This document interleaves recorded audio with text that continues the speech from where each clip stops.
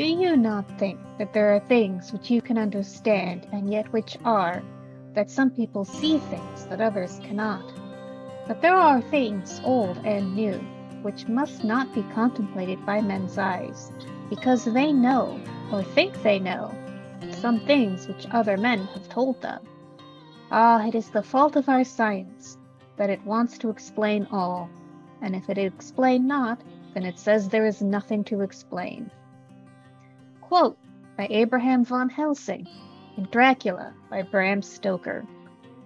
Hello, and welcome to the Midnight Gala, a Hunter the Reckoning 5th edition one-shot, running tonight for your viewing pleasure and as a fundraising effort to benefit Love Your Rebellion, a non-profit supporting people of all marginalized identities through the arts. I am Rachel, also called Stolen Fires, pretty much everywhere on the internet, and I will be your storyteller this evening. Before we proceed, Hunter is a game about fighting monsters. The bad guys are really, really bad, and hunters sometimes have to be worse to win. This story includes depictions of violence, exploitation, abuse, and possibly harm against innocent adults. Viewer discretion is advised. We'll also be using the X card safety tool. If any scene is getting too intense for any reason, please use one of the X cards provided in either the Discord or the Roll20, hold your hands up, or just say X card and the scene will stop. Here at Vorpal Tales, we believe players always come first. To find out what we're running for the rest of this 2-week fundraiser, or what we will be running later on in the year, check out the calendar on vorpaltales.com. You can also find us on Discord and most social media outlets, including YouTube, where you can find a library of our past shows, and eventually this show itself on video on demand. A very special thanks to Dark Somnium Music, Sapphic, Travis Savoy, Epidemic Sound, Aim to Head Official, Helmgast, Free League, and Eldritch Echoes for providing all the music you'll hear either tonight or as the shows progress. Thanks also as well to Roll20 for providing an excellent virtual tabletop for us to run these events easily. And last but not least, thank you to our fans who have already generously supported this fundraiser. Our next milestone is $500, at which point 4 viewers will get to play in a short campaign run by our very own Zach Rules, and 1 more viewer will receive 2 copies of the Love Your Rebellion zine. At $1,000, Mare will draw random viewers into her own channel to hang out while she plays Cozy Comfort games. 1 random viewer will also receive a 2-year Patreon subscription. This means you will receive not only access to special shows such as Wilds Beyond the Witchlight or Horror on the Orient Express, but you'll also be able to hang out in the Zoom chat as we record. Lastly, at the end of tonight, 1 participant in chat will receive a free copy of Vaesen, a dark fantasy game that's also a little about hunting monsters. So, without further ado, let's introduce our players. Please tell us who you are, where we can find you on the internet, and something about the character you are playing tonight. Hey guys, I'm Alain, your Eldritch Keeper. You can find me on Twitter and Twitch as the Eldritch Keeper, and today I shall be playing Carl Atkins, the hospital security guard, who is really just there for his friends. Hello everybody, I'm Harry, aka Slubbercat, and today I will be playing William, let me get the last name right, because I forgot it. I'm on not much sleep. William Nazarian, the tech geek.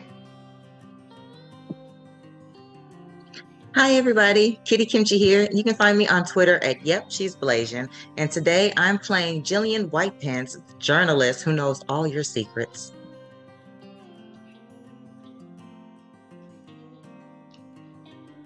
Hey there, I'm Panda. You can find me on various social medias at Vepols. And today I am playing Dr. Nazrin Soltani, emergency room doctor, and possibly a little bit too overconfident in her own abilities with medicine, but aware that something's not right. Hello, I am Rosie. You can find me on Twitter at mom_sized or as Odd Duck Dice. and tonight I will be playing for you Mandy Clements. She's here as a caterer, and she might break down a door or two. Looking at the sheet, we'll see where the night takes us. I am at HouseTremere. You can find me on Twitter at HouseTremere. Today I will be playing Luke Aronson, a minor celebrity who likes to party and have a good time. Saw some things that no one should see. Excellent. Thank you so much. So, Lovey Rebellion's mission is to empower marginalized groups in the arts.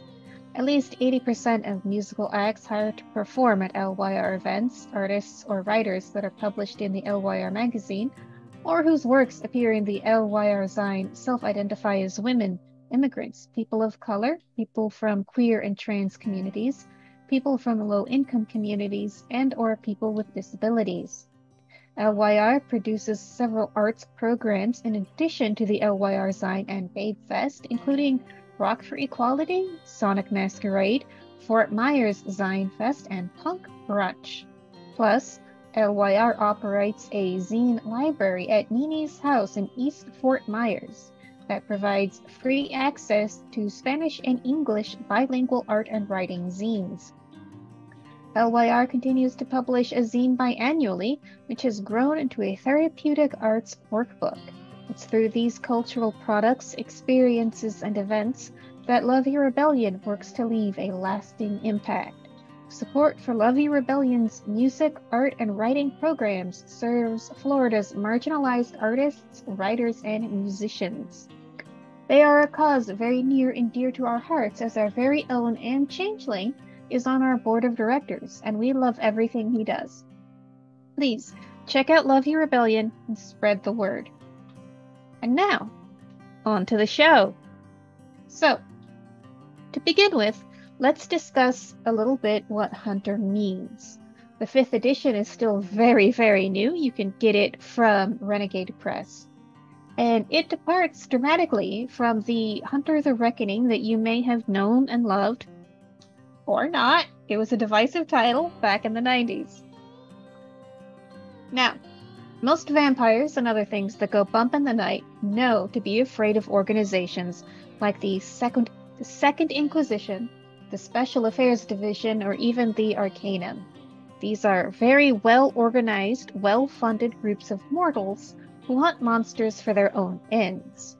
The Second Inquisition, for example, believes that they are doing God's work by exterminating vampires. Given the relationship between God and Cain, they may not even be wrong on that point. The Special Affairs Division, in counterpoint, is a branch of the U.S. government which seeks to capture and study supernatural creatures.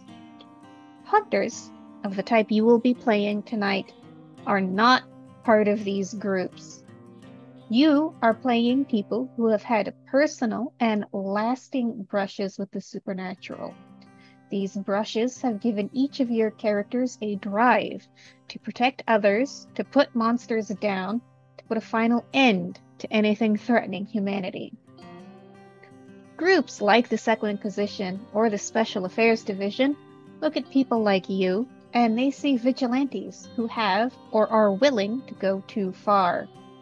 You look back at these groups in turn and see people unwilling to do what must be done to keep the world safe, that they are corrupt bureaucracies or misguided or worse. Now, how do you accomplish the hunt? Let's go over the game's basic mechanics. So, when I, the storyteller, present you with a problem, you tell me how you want to solve that. I will tell you which attribute and skill you draw on. For each dot you have in that attribute and skill, you will roll one 10-sided dice. You can roll dice at home or use the dice roller provided by Roll20. So, you're trying to sneak past a dozing security guard. I'll ask you to roll dexterity plus stealth. If you have 2 dots in dexterity and 3 dots in stealth, you will be rolling 5 dice. Unless I say otherwise, you want to roll 6 or above on these dice. This means any roll 6 or higher counts as a success. If you roll a 10, that counts as 2 successes. For some actions, you may need to accrue more than 1 success. If you are dissatisfied with your roll, you may spend 1 dot of willpower to re-roll 3 of your dice. You may not re-roll desperation dice. What's a desperation dice? I'm glad you asked. You'll notice on your sheet a tracker that says desperation. You all start at 1.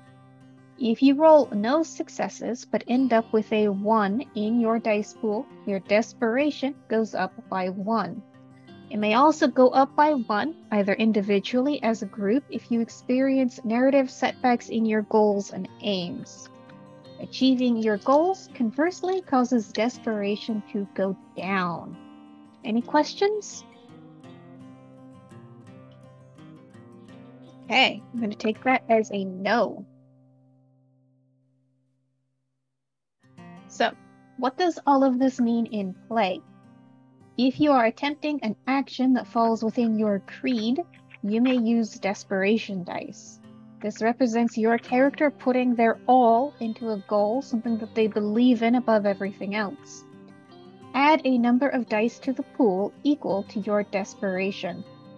These dice should be visually distinct or rolled separately from your other pool, because if you get a 1 on a desperation dice, not only do you fail, but you experience either overreach or despair. With overreach, you have revealed your plan, or some aspect of your plans, to your quarry, and they will respond appropriately. With despair, you experience self-doubt, and you cannot utilize desperation dice until you've done something to redeem yourself. Your drive should give guidelines as to how you can achieve this. Lastly, you regain willpower by spending time with your touchstones. These are usually chronicle specific and often people outside the hunt.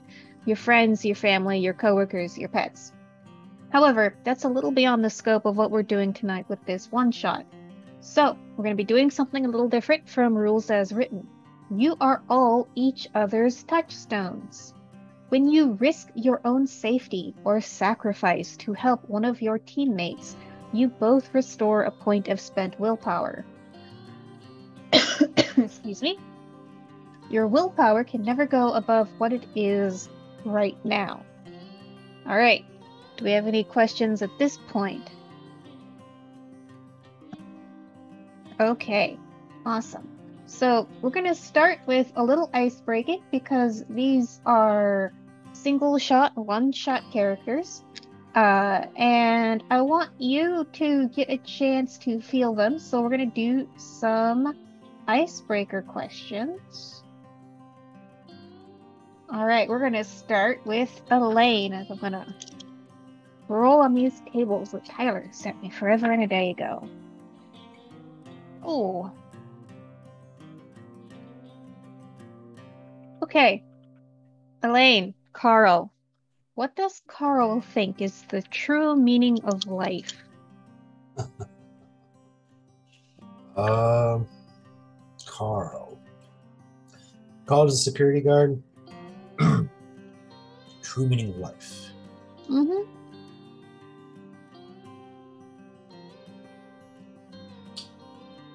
Or, you know, what gets him out of bed in the morning?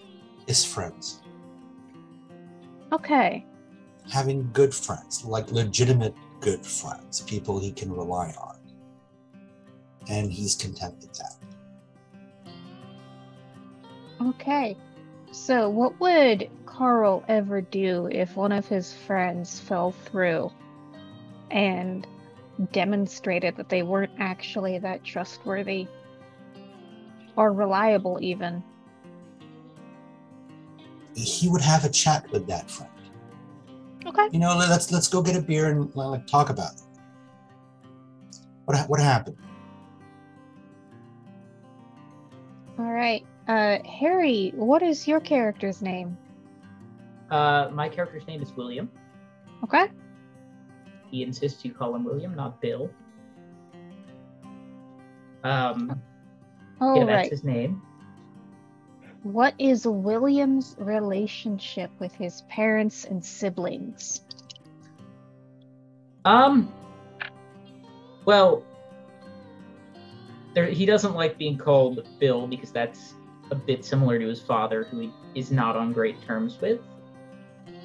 But with the rest of his family, he's pretty cool. There were probably some disagreements over his course in life, but you know, it is what it is, and so things have cooled, I think. Okay. So, Lisa, you're playing Jillian.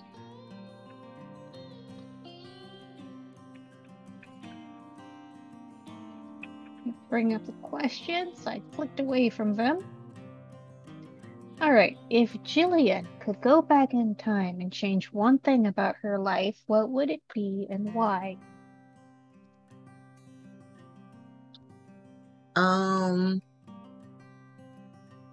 She would not.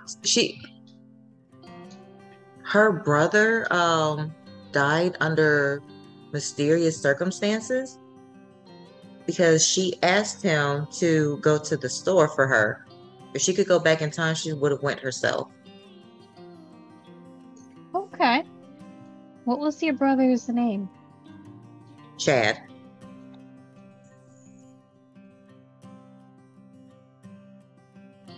Excellent. All right. Next up, we have Panda. Woo! So, that doesn't count. All right. What is currently motivating your character to spend time with this group of people?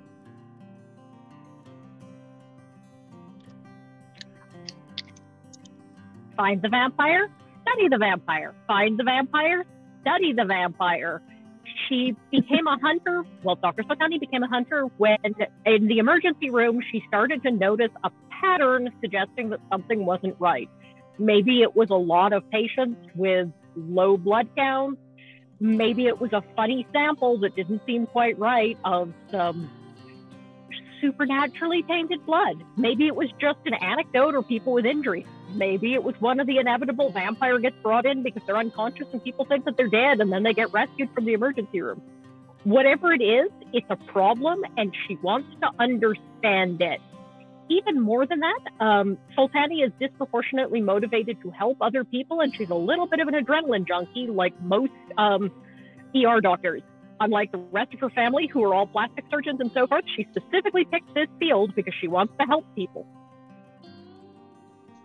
Okay. I love that. All right. Mandy, describe a moment where you felt zealous.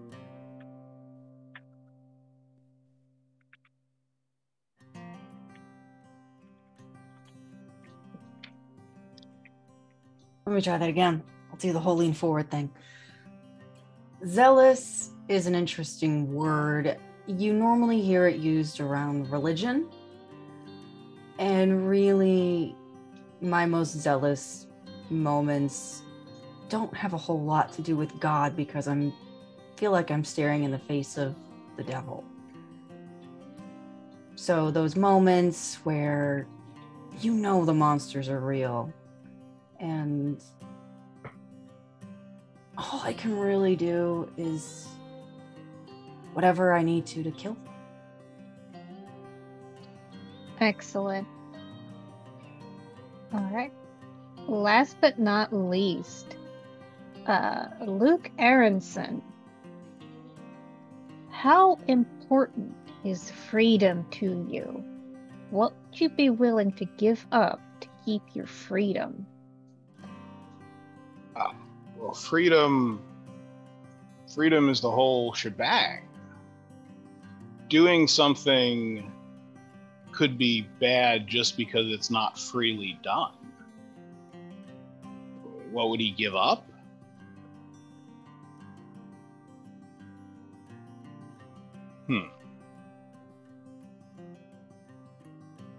He could give up music if he had to. Okay. That's rough. If he had to. If he had Wouldn't to. be a first choice. Okay. All right. Thank you all for indulging me in this. So, as a very quick note, we have various boons and banes that you, our lovely audience, can purchase with real-world dollars. So, the boons. For $5, you can add, 2 dice to any pool that a player is about to make. For $10, you will lower the success threshold along with adding an extra 2 dice to the pool. So instead of having to roll 6 or above, you'll have to roll 5 or above or 4 or above. For $20, we will ignore 1s on a desperation die. So you can also, if you really like watching us suffer, purchase banes. For $5, you can subtract 2 dice from a pool. For $10, you can raise the success threshold and remove 2 dice from a pool. So instead of having to roll 6, you'll have to roll 7s or 8s and above. And for $20, all dice act as desperation die. So,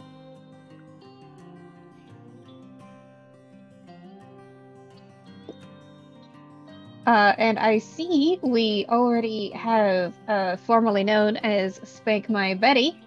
All dice in the next roll for each player, so the first roll you make, all dice function as desperation dice. So, don't roll 1s. I'll spank my Betty. Back at it again. Formerly known as Spank My Betty, Twitch got after him for his nickname. Oh. Boo. Boo, Twitch. But it's okay. It's okay. We remember. So, before we launch into the story, does anyone have any last-minute questions or clarifications or anything you want to throw out there? I'm good. Okay. Cool. Excellent. So, let's jump right into it. All of you, more or less, know about the existence of monsters. You have had questionable encounters in the past. How much credence, how much weight, how much belief or faith you put on these encounters, I will leave up to you. However, whatever happened to you, it was strong enough and compelling enough that you have devoted at least part of your time and your life and your resources to the hunt. You are also associated to a greater or lesser degree with Mercy General, a non-profit hospital serving the most unfortunate in your city. Every year, Mercy General hosts a fundraising gala, both to raise more money and to thank their most generous donors. You, as a group, have come to believe that a vampire is infiltrating this gala. You don't know who, you don't know why, and you don't know what they hope to accomplish. Just, you're pretty sure there will be a vampire at this party. Your mission is to figure out which of the guests is in fact the vampire and put an end to their crimes against humanity and or God. The gala is happening in the Surgeon's Lounge on the top floor of a 7-story hospital. This is normally a very nice space where surgeons can go to prepare or recover from long and demanding surgeries. On gala nights, it becomes even nicer. There will be rows of catered food, an open bar, and wait staff moving through the space with glasses of champagne, wine, and trays of hors d'oeuvres. A small dance floor will be laid down where a DJ plays very trendy dance music. So, One item of incredible importance. The hospital is still operating during the gala. That is to say, there are mothers giving birth in the maternity wards, patients sleeping off chemotherapy in oncology, and a few unfortunates fighting for their lives in the ICU. The ER is still admitting accident victims and finding beds for patients with heart pains. They're watched over by a small team or army of physicians and nurses, which is to say, a very dramatic mover like blowing up the whole building to get to one vampire will cost dozens, if not hundreds, of innocent lives. Aww. That's not to say I won't disallow it, only that your hunters should be prepared to pay the moral and criminal cost of such a path of action. That being said, you do have access to anything reasonably within a hospital. Iodine, oxygen tanks, diamond-sharp scalpels, copious amounts of morphine and other controlled substances. These might be more or less difficult to obtain, but they are within your grasp. Do note, however, that many public spaces in this hospital are monitored by camera. However, a few of you know how to get to these spaces. So, are there any questions right now? Excellent. So, we are going to open this game not on the night of the gala, but the day before. You know this is coming. You are reasonably sure that there is a vampire there. And so the question right now is, what sort of planning and preparation do you want to do? Now, as a further point of clarification, there will not be any sort of metal detectors or anything of that nature that you will have to pass through to gain access. However, none of you have a lot of money. Even the minor celebrity, you know, like, it's been a while since you've got a really nice residual check. So, you will be able to purchase small arms, essentially anything that you could obtain at your favorite local gun store, but anything more than a handgun, a shotgun, a really nice hunting knife. So things like grenades, dragon's breath rounds, those are beyond your capability to get. This is very much a street level, let's get creative with what we've got type of game. So, we are going to set you in your safe house. This is a shared apartment. None of you really sleep here unless you have to. You all have homes and families elsewhere in the city. But this is just where you come together, keep all the stuff you don't want your kids getting into, and plan your next affairs. So, I give the floor to you.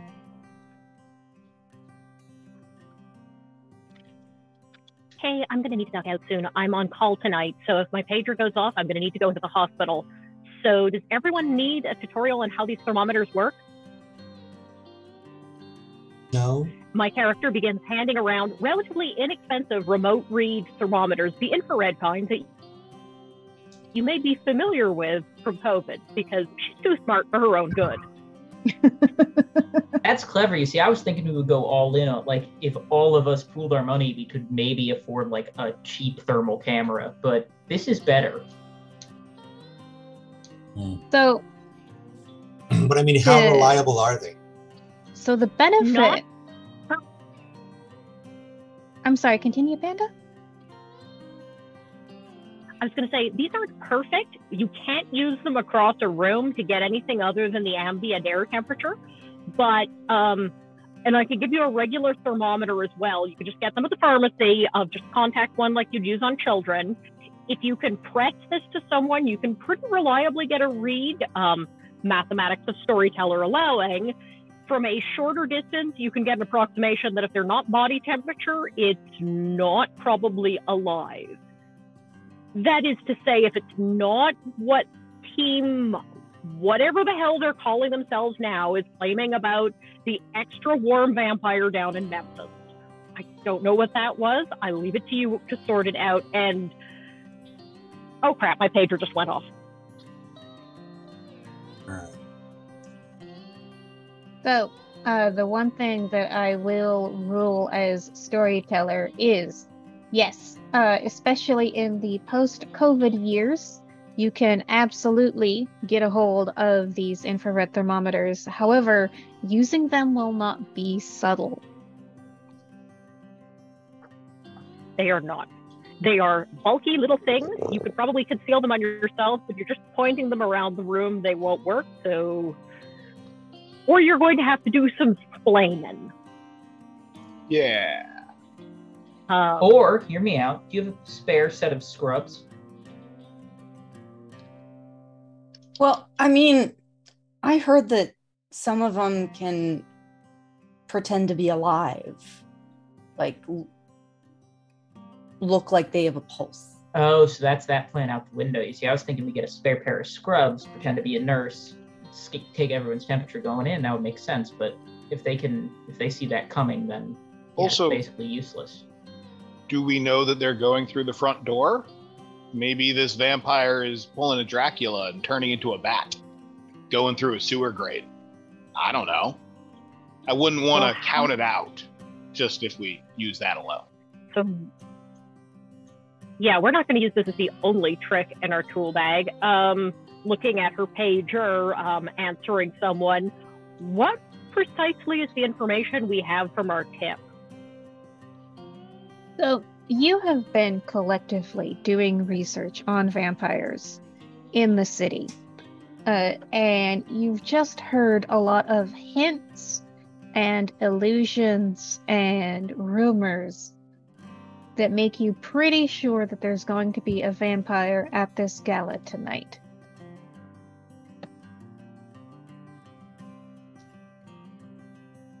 Did we learn this from other hunters? Did we learn this from, like, deranged babblings of a victim? So, did we learn this from a prior kill where we found some information?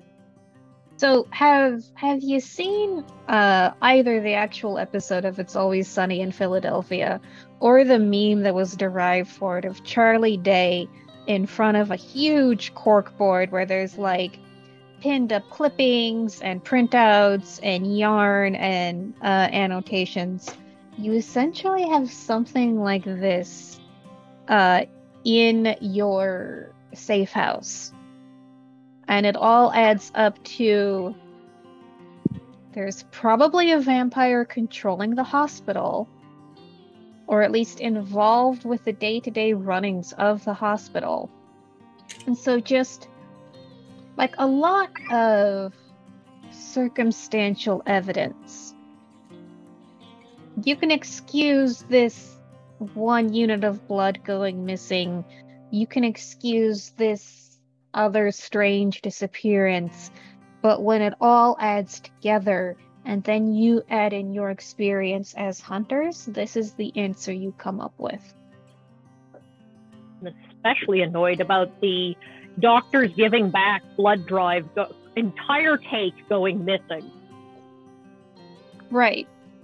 No, and it should be a big deal, and the fact that it isn't, like, that's, just another sign that someone would be fired over that. Yeah. Is there a guest list for this event? Do I have that guest list? Being a security guard? Yeah, go ahead. Let's see. There's not really a luck roll. Give me wits plus leadership, please. Wits. And okay. And remember that thanks to formerly known as Spake My Betty, these are all desperation dice. So do let me know if you roll any ones. I do. Oh no. I have a 9 and a 1. Oh no! All So right. it begins. So it begins. Okay. So, I will let you decide. So, do you want this to become overreach or despair? So, with overreach, you will have shown your hand to your quarry. Not completely, just you have all these red flags, and now they've got one red flag. Or you can choose to experience despair, which is you experience self-doubt and you cannot utilize any further desperation dice until you've done something in your own eyes to redeem yourself.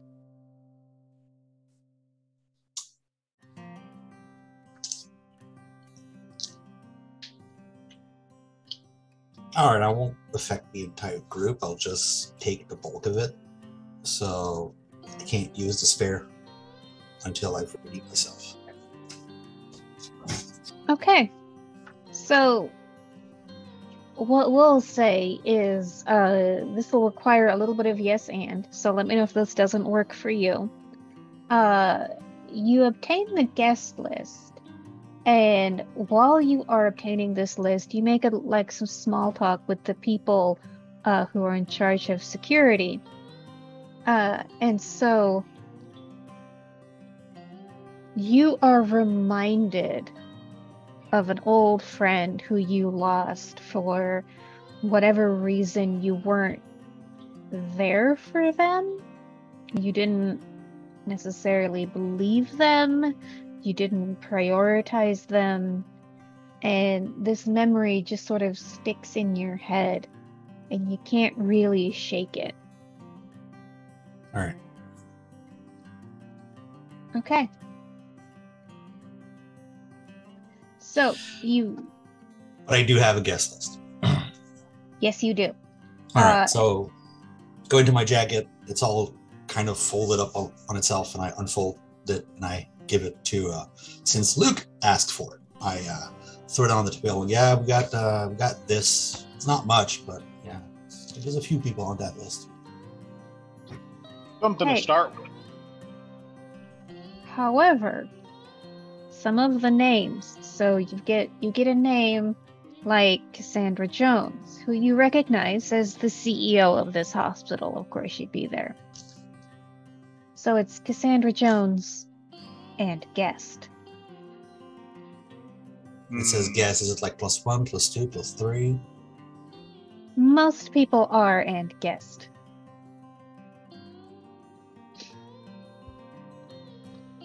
Well, I have a question for the storyteller.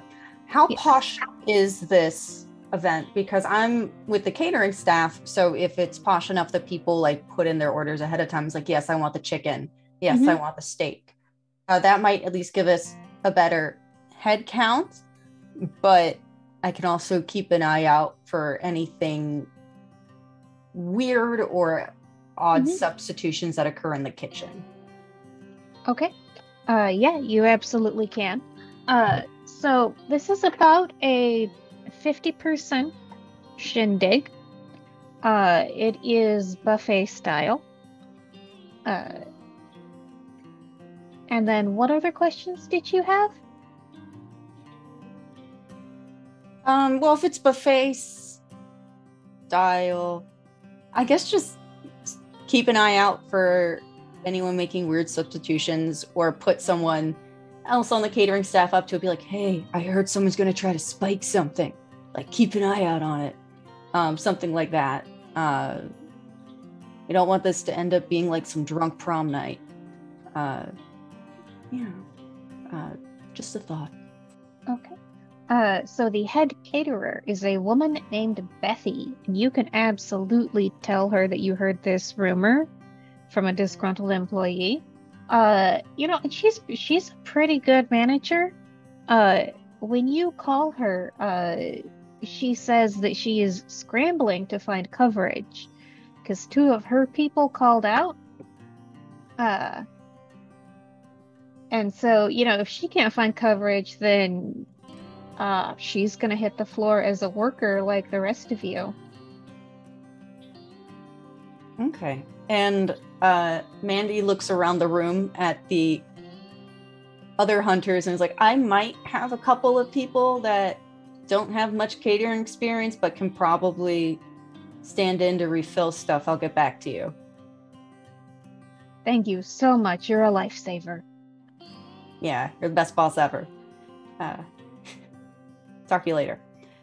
And she hangs up and says, okay, does anyone not have a good reason to be there so you can join the catering staff for the night?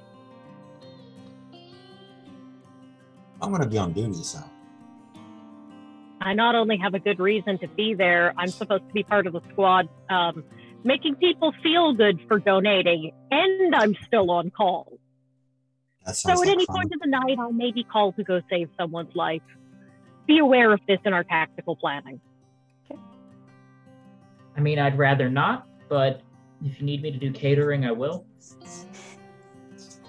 So for spare scrubs, for cover-up, how many suits do we need? I cannot fake you hospital badges.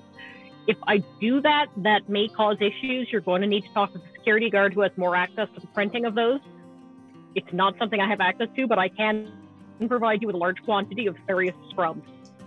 And if you want, I can dress you up like a patient, which you'll very much blend in.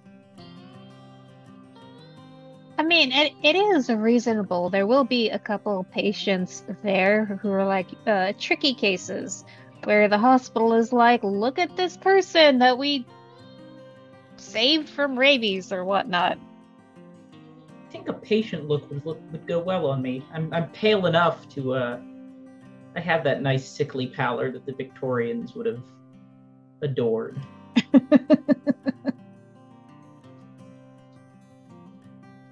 And I'm covering an article for the paper. Jillian's going to ask Luke for the guest list. Yeah, sure. See, looky here. I'm going to rehearse with our wannabe patient and start basically teaching him how to act like he's chronically ill with something. And pick something really gnarly and difficult to use him as basically a dummy patient.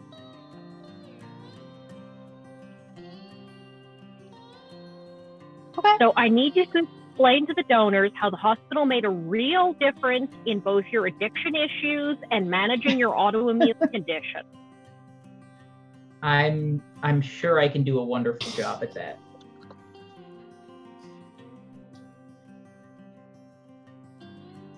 I'll do my best, I guess.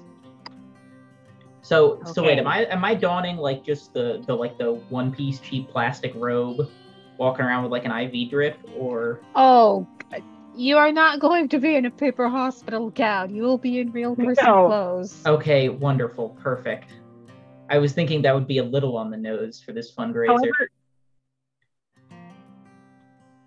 if you need to disappear into the hospital, I will try to stash scrubs and so forth in places around the hospital where you can easily grab them if you're fleeing. Yeah, it will or if not we need be... to travel around, for example, in service entrances and stuff. Yeah, with your character's support, it will not be difficult at all to obtain either patient gowns or nurse scrubs. Wonderful. The trick is getting the nurse to put them back on again afterwards. Yeah, I'll keep the patient gown and like fold it up in a pocket because I'm sure it folds very small. Jillian, what were you gonna do? Oh, with it the does. list? It's very.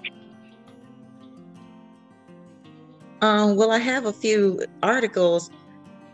Looky here. Botched blood drive. NICU nurse goes missing. Doctor torn to pieces. I want to see if any of the names in any of these articles correlate with the name on the guest list. Okay.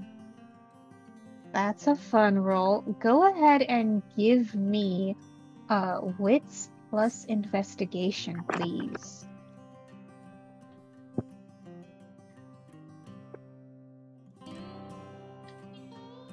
What would count as a success? Anything that you roll is 6 or higher counts as a success. If you roll a 10, that counts for 2. 5 successes. Oh, wow. Okay. So, as you're cross-referencing, you see a news article about a late-night car accident that happened, on the outskirts of town.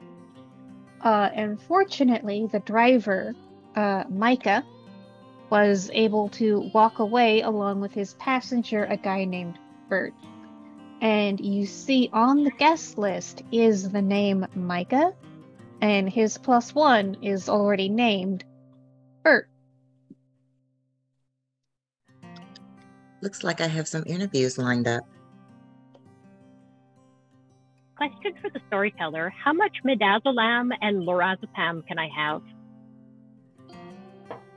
What do those drugs do? Midazolam is a fast-acting tranquilizer, which is also an amnesiac they give you for short-term surgical procedures. So you don't remember the trauma of being cut open, even the physiological stuff. It's very good if we need to, say, knock out a witness and have them be more or less okay. Whereas lorazepam is a water-soluble benzodiazepine, which means if we need to roofie someone, I have access to basically roofies that have not been given a flavoring agent, so you can't roofie people. And, well, getting caught with this would probably cause a huge stink and an issue. It's worth giving, for example, some injectable midazolam to the security guard. So if he needs to be like, come on, we'll get you out of here, poke.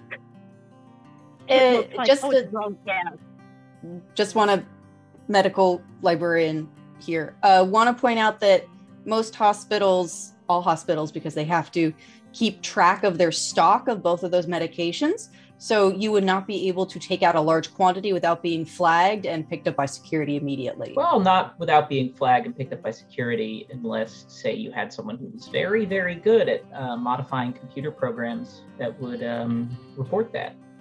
All right, so I have 3 dots of Allies hospital personnel.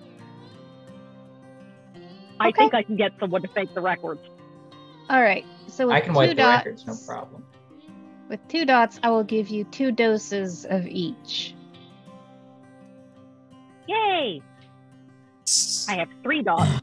All right, so when and if we find this vampire, what are we doing with him or her or it? They? What are we doing?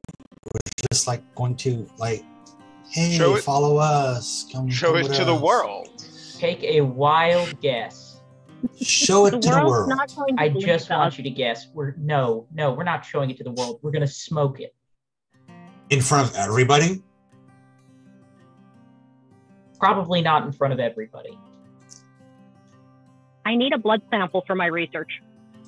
Wouldn't it be great to have lots of blood samples because people knew vampires were real and they knew not to be hunted by them?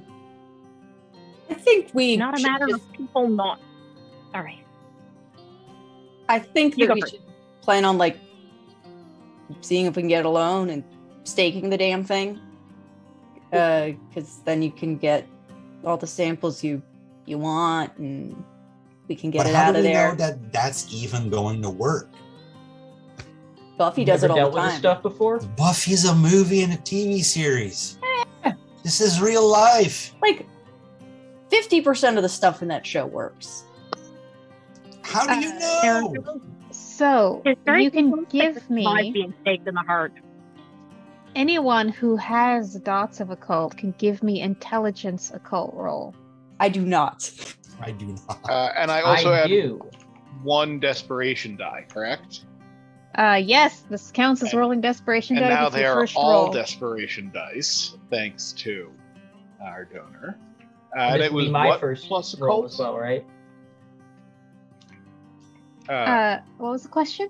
Intelligence or wits plus occult? Intelligence, please. Okay. No ones for me. That's an 8, a 9, 2 successes.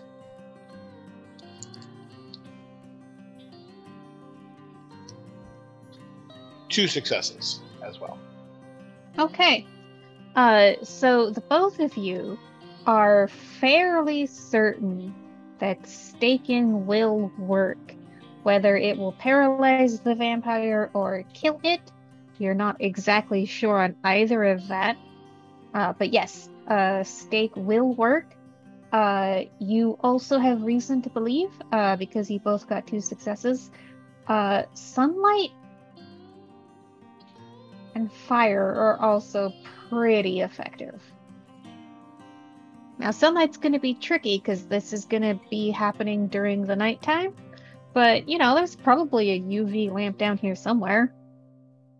Oh, UV definitely. sterilizer in hand. Had Also- that in the gear list. And if we've never killed a vampire before, and I don't think that the group has much medical background, my character will give people a tutorial on how to find the heart and what is the anatomy of the rib cage. Because I don't necessarily know that everyone would know. Like the caterer, if I know that they're a former veteran, I figure they know how to find the approximate right spot. But not necessarily everybody else. It would be very annoying if we accidentally stabbed them in the lung. So, I mean, all right, staking is on the table. What about, like, it's a vampire, right? It drinks blood. What about injecting it with some coagulants? Wouldn't that do anything? I mean, That's what I'd like to research. I mean, you could always kidnap the vampire and test it. I'd love to I gotta do that. say, that You're is an absurdly risky proposition. I would rather this thing be gone. Of course, if you want to try to kidnap this vampire, then that is up to you. But just know that I won't hesitate to wipe it out. If you can get me a blood sample, what I can do is test it with coagulants later in the lab, because we don't know if that'll work or not. The blood Alright. samples might be enough to help bring light to this in the world. I'm not opposed to destroying the thing. I don't propose we stake it and keep it around. But my first choice would be, stake it, put it in the sunlight, live stream that with some news crews. Man, you I really think that want to... is... Well, yeah, because I don't think we should have to be the ones going out here and risking our literal necks to some vampire. Everybody should be in on this. The strength of numbers. Look, there are plenty of other lunatics who do this as well. Not enough. Not only that, but if we're risking exposing them, just think how many more angry vampires are going to come after us. I mean, how many vampires do you think there are? 50, 100? There's a lot more than that. My current estimations, based on what I was charting, was at least 8 million. Just based That on can't the be right. support of the population What? based on death rate. However, can I make a point of order on the problems with trying to reveal something? How many homeless people did you walk past on your way here? A lot. Too many. But did you count them? Oh, no. No. All this information is broadly available for anyone to count and anyone to see. You can see it on the nightly street, but nobody bothers to pay any attention to it. It's not that we need to just break through and let them see the reality. It's that they don't care. The system is broken. The cavalry's not coming. No, there's cavalry out there. They just won't work with us. Just don't. This might be a little cart and horsey, though. I think we have to find the vampire, or at least have a guess on who it is before we do anything, because this all might be a moot conversation of what we do. This guy who survived his car crash with his buddy, can I do like an internet deep dive into them to see if I can like get a digital trace of them? Because if one was kindred, they would not really be leaving much of a digital trail, right? So I want to see if I can find what kind of digital trails I can place together. Yeah, give me a intelligence computers, please. Hell yeah. This is where I thrive. Would that be technology, I'm assuming? Yes, technology. This is my good roll. 1, 2, 3, 4, 5 successes. Okay. It takes you a while. It's pretty well buried. There's nothing in the headlines, nothing in like online white pages, anything like that. But once you start delving into property records, you find the name Micah associated with one of those boats that go just far away enough to be free of state laws, and then there's a whole bunch of gambling. So it's like a casino boat. So he's associated with like an owner, Owner. It's in his name. Owns a casino boat. That's interesting. However, I don't know if that's necessarily proof. But that's interesting to look into. His friend, Yeah. Did I find anything or no? You find you find some vital records. As far as you can tell, the guy's about 50 years old. Started working for this guy maybe 20 years ago. Any photos? Yeah, you find some photos. Is he consistent with his age? Does he age in various photos over the years? So you only find photos of Bert. Okay, so then our target's the buddy. He looks really good for his age. Him too, then. Target's both of them. So Bert and this other guy are certainly people of interest. Although, I mean, Bert looks great for his age, but this other guy, I mean, I got nothing on him. He's a ghost. So if Micah is the other one, right? And you're telling me you've got a ghost. Not a literal ghost. No, but yeah, you can't find anything. I will. There's a few vital records, but nothing beyond that. Not the normal stuff people leave. Can I use one of my hunter edges in this scenario to try and get a little bit more hidden data that might be out there on servers about Micah? Pictures, driver's licenses, or what have you. What would you like to do? Use the global access edge. Okay.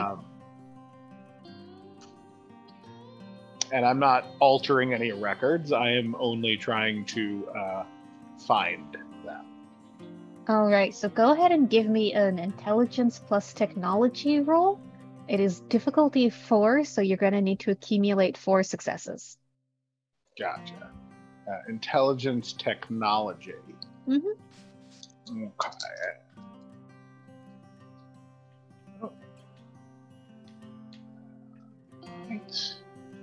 I am unlikely to hit that 4. I hit 2 successes. All right, so you could, if you want, roll some desperation dice. What you can also do is you can spend a willpower and re-roll 3 dice from your pool. I don't have enough dice. I have 4 dice. So it would only get me 2 more dice. Okay. I need to hit both of them. All right. Well, so you did roll a couple successes, so you can tell that this guy is a ghost. Like, he is not present in the public records where you would expect him to be. Hmm. And voila, we have our person of interest. Did your records include the recent vaccination records?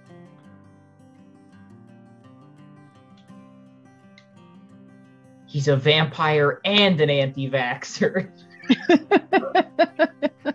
All right, now we just kill him. I don't care about showing him to the world now.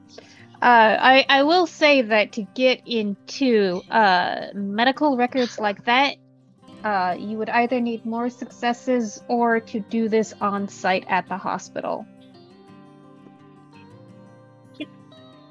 something to consider looking into at the hospital, because if he does have medical records and he turns out to be a vampire, that also might give us leads on who's helping them. I mean, accessing records is not really a problem.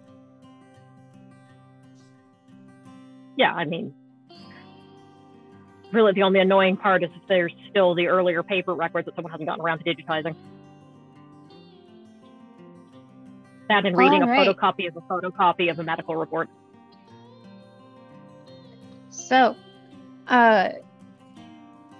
is there any more preparation or research that you want to do before it's go time? Well, I have an edge called Drone Jockey and my autonomous armaments. Uh-huh. Do I have a drone with a gun on it?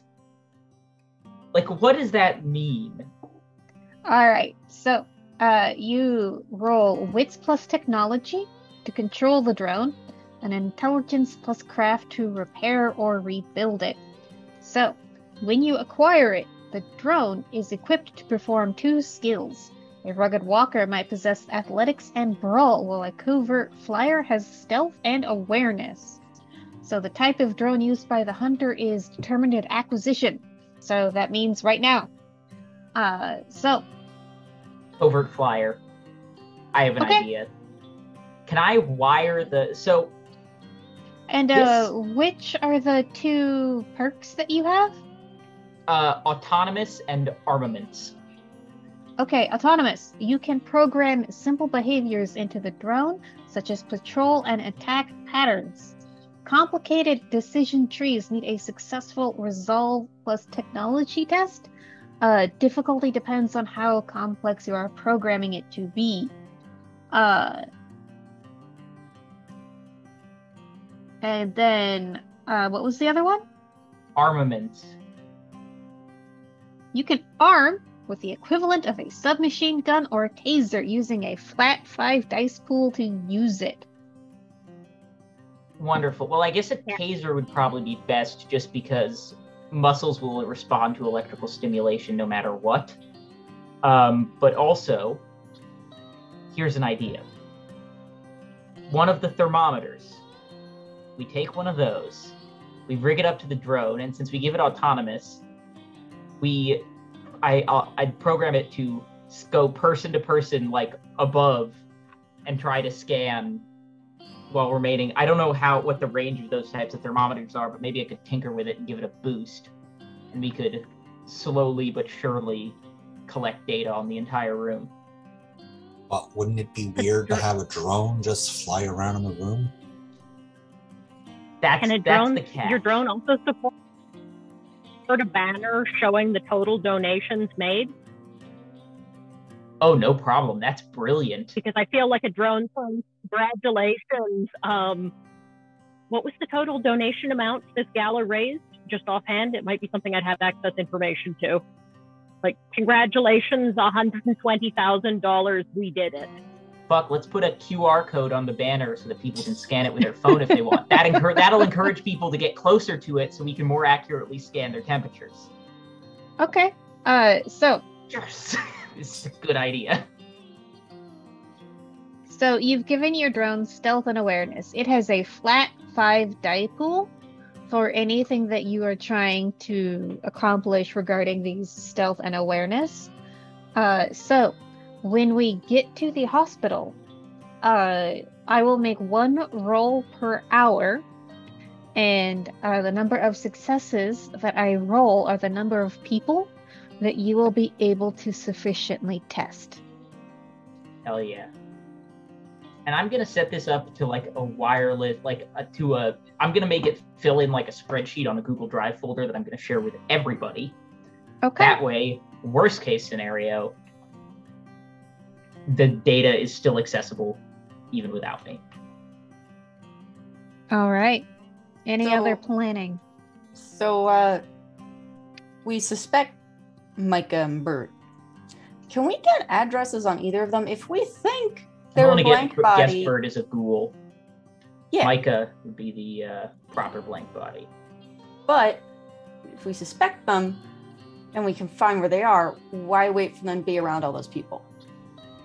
The addresses you get are for the casino boat and the marina where it is at anchor. I mean, we could just wait and then sink the casino. Well, no, then that would kill so many people. Wait a minute, no. Also, let's confirm this is not somebody who's just, bad on records. Look, we went through their details. A ghost is a ghost. A ghost is a ghost, but we're not... Luke, I'm not comfortable saying this is our vampire. That is a far reach right now. Sure, I'm comfortable, though, saying that this is a person of interest. Definitely. Yes. I wasn't suggesting we take them out in their bathroom or anything, but... I heard something about blowing up houseboats and casino boats. I'm sorry, I misheard. No, you didn't mishear. I proposed that, and then I realized it was a stupid idea the moment the words left my mouth. You'll notice that's a thing I do both in-game and in real life. All right, so you have your drone, you have your couple doses of anesthetics.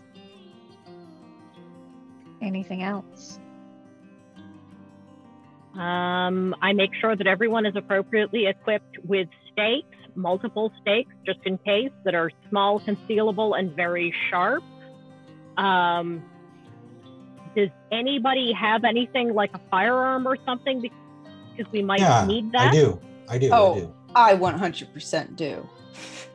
You won't catch I'm not carrying a firearm, and I don't know how to use one. Yeah, sorry, I went to McGill for my medical degree. If you have dots in firearms, I presume you're coming with a gun. If you have dots in melee, I presume you're coming with a knife or a machete or some other weapon similar full-on to that. Samurai sword? No. That would be a little bit conspicuous. You didn't even live through the 90s. Yeah, I'm driving through a... I have 2 dots in drive, so I guess I'm bringing a car.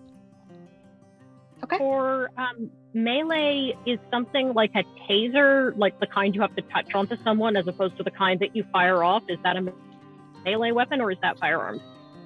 I would say that would be melee. Okay, because I have 1 dot of melee and 1 dot of brawl. Apparently how I get my kicks is I'm involved with a contact martial art. At okay. Least,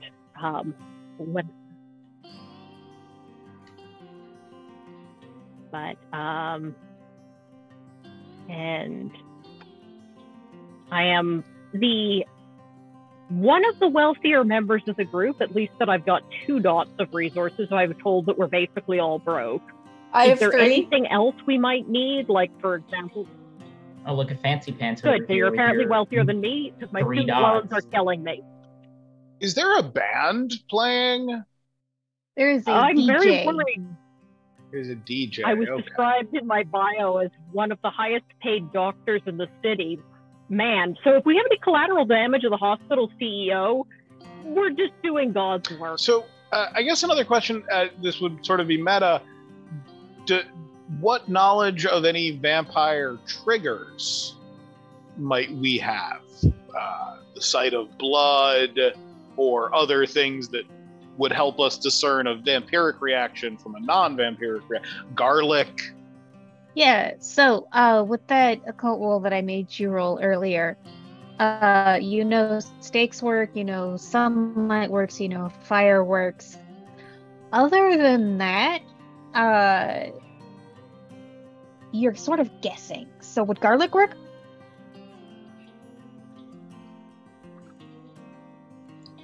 I'm bringing some garlic. But one thing I will let you know is, as far as you understand, vampires are the animate dead. Humor me. Is this an environment where I'm a Canadian and I don't know what access that an American game would have to various things? When you said small arms, I was like, yeah, 6 months from now you might get one. This is the United States. You want one? Yeah. Flash yes. bangs? I'm sorry, what's the question? How easy would it be to acquire flashbang?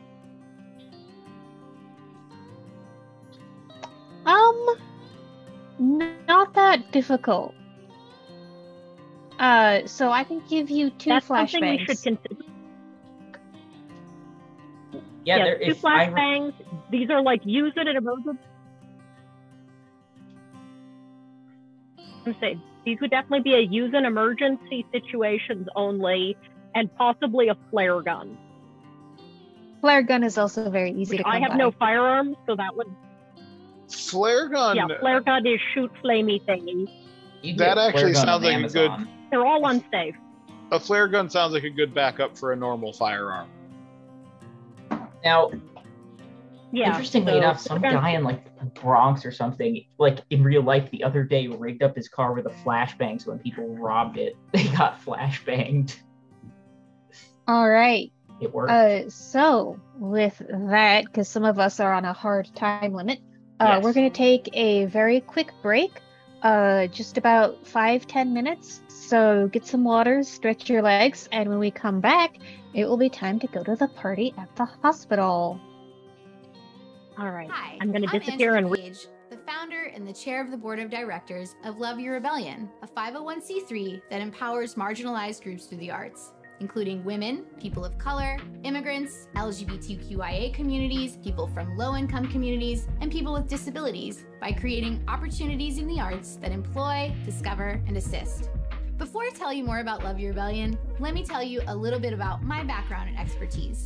Prior to founding Love Your Rebellion, I spent 9 years teaching English, creative writing, and sociology in higher education. I hold a Bachelor of Arts degree in English and creative writing from the University of Central Florida and a Master of Fine Arts in creative and critical writing from Goddard College, with a specialization in feminist theory and poetry. I'm also a professional musician with experience in live performance and audio production. My studies and my time in the classroom showed me how different life can be based on things like race, gender, sexual orientation, ethnicity, ability, and class. But I learned those life experiences pretty early on. The distinct overlap of being the child of a gay Italian-American parent really exemplified to me how inaccessible the world can be to someone who's part of one or more marginalized groups. The problems LYR seeks to solve are lack of opportunities in the arts and lack of accessible arts experiences for people from marginalized groups. The organization takes on this problem by creating programming through an approach we've coined called Diversity First. So instead of creating programming and then figuring out how to make it diverse, LYR begins with diversity in mind, then we create programming from that perspective. Diversity First also maintains that at least 80% of artists, writers, and performing artists contracted, provided exposure, or assistance via Love Your Rebellion self-identify as women, immigrants, people of color, people from queer and trans communities, people from low-income communities, and or people with disabilities. Love Your Rebellion's zine library is an ongoing example of Diversity First programming. Zines chosen for the library showcase varying identities, experiences, languages, and cultures. Library entrance is free. In fact, all LYR programming is free or low cost in order to make arts experiences more accessible. Love Your Rebellion zine library falls in the 33905 zip code of Lee County. 35% of the residents are Hispanic and 65% of the residents are non-Hispanic or Latino. 37% of the residents are unemployed. There are so many more programs that LYR has developed using Diversity First. I encourage you to visit our website, loveyourrebellion.org, or our social media pages at Love Your Rebellion to get a more in-depth look at the impact and the range of our multidisciplinary arts programming. Developing programming from a diversity-first approach lowers the barrier to access for opportunities in the arts and experiences in the arts, allowing Love Your Rebellion to empower artists, writers, and performing artists from marginalized groups. Once again, I'm Angela Page, the chair of the board of directors for Love Your Rebellion, and I just really want to thank you for your time and consideration. Hi, I'm Angela Page, the founder and the chair of the board of directors of Love Your Rebellion, a 501c3 that empowers marginalized groups through the arts, including women, people of color, immigrants, LGBTQIA communities, people from low-income communities, and people with disabilities by creating opportunities in the arts that employ, discover, and assist. Before I tell you more about Love Your Rebellion, let me tell you a little bit about my background and expertise. Prior to founding Love Your Rebellion, I spent 9 years teaching English, creative writing, and sociology in higher education. I hold a Bachelor of Arts degree in English and creative writing from the University of Central Florida and a Master of Fine Arts in creative and critical writing from Goddard College, with a specialization in feminist theory and poetry. I'm also a professional musician with experience in live performance and audio production. My studies and my time in the classroom showed me how different life can be based on things like race, gender, sexual orientation, ethnicity, ability, and class. But I learned those life experiences pretty early on. The distinct overlap of being the child of a gay Italian-American parent really exemplified to me how inaccessible the world can be to someone who's part of one or more marginalized groups. The problems LYR seeks to solve are lack of opportunities in the arts and lack of accessible arts experiences for people from marginalized groups. The organization takes on this problem by creating programming through an approach we've coined called Diversity First. So instead of creating programming and then figuring out how to make it diverse, LYR begins with diversity in mind, then we create programming from that perspective. Diversity First also maintains that at least 80% of artists, writers, and performing artists contracted, provided exposure, or assistance via Love Your Rebellion self-identify as women, immigrants, people of color, people from queer and trans communities, people from low-income communities, and or people with disabilities. Love Your Rebellion's zine library is an ongoing example of Diversity First programming. Zines chosen for the library showcase varying identities, experiences, languages, and cultures. Library entrance is free. In fact, all LYR programming is free or low cost in order to make arts experiences more accessible. Love Your Rebellion zine library falls in the 33905 zip code of Lee County. 35% of the residents are Hispanic and 65% of the residents are non-Hispanic or Latino. 37% of the residents are unemployed. There are so many more programs that LYR has developed using Diversity First. I encourage you to visit our website, loveyourrebellion.org, or our social media pages at Love Your Rebellion to get a more in-depth look at the impact and the range of our multidisciplinary arts programming. Developing programming from a diversity-first approach lowers the barrier to access for opportunities in the arts and experiences in the arts, allowing Love Your Rebellion to empower artists, writers, and performing artists from marginalized groups. Once again, I'm Angela Page, the chair of the board of directors for Love Your Rebellion, and I just really want to thank you for your time and consideration. Hi, I'm Angela Page, the founder and the chair of the board of directors of Love Your Rebellion, a 501c3 that empowers marginalized groups through the arts, including women, people of color, immigrants, LGBTQIA communities, people from low-income communities, and people with disabilities by creating opportunities in the arts that employ, discover, and assist. Before I tell you more about Love Your Rebellion, let me tell you a little bit about my background and expertise. Prior to founding Love Your Rebellion, I spent 9 years teaching English, creative writing, and sociology in higher education. I hold a Bachelor of Arts degree in English and creative writing from the University of Central Florida and a Master of Fine Arts in creative and critical writing from Goddard College, with a specialization in feminist theory and poetry. I'm also a professional musician with experience in live performance and audio production. My studies and my time in the classroom showed me how different life can be based on things like race, gender, sexual orientation, ethnicity, ability, and class.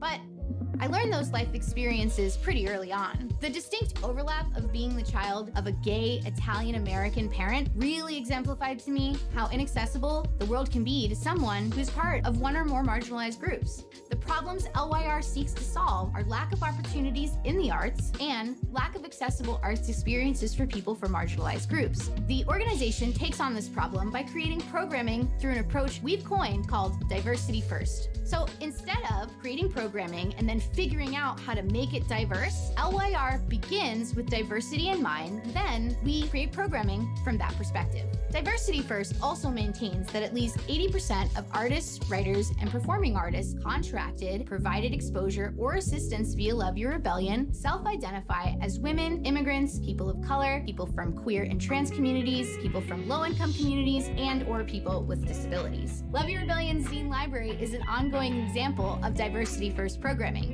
Zines chosen for the library showcase varying identities, experiences, languages, and cultures. Library entrance is free. In fact, All LYR programming is free or low cost in order to make arts experiences more accessible. Love Your Rebellion Zine Library falls in the 33905 zip code of Lee County. 35% of the residents are Hispanic and 65% of the residents are non-Hispanic or Latino. 37% of the residents are unemployed. There are so many more programs that LYR has developed using diversity first. I encourage you to visit our website, loveyourrebellion.org, or our social media pages at Love Your Rebellion to get a more in-depth look at the impact and the range of our multidisciplinary arts programming. Developing programming from a diversity-first approach lowers the barrier to access for opportunities in the arts and experiences in the arts, allowing Love Your Rebellion to empower artists, writers, and performing artists from marginalized groups.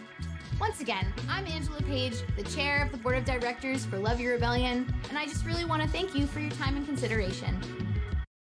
Hi, I'm Angela Page, the founder and the chair of the board of directors of Love Your Rebellion, a 501c3 that empowers marginalized groups through the arts, including women, people of color, immigrants, LGBTQIA communities, people from low-income communities, and people with disabilities by creating opportunities in the arts that employ, discover, and assist.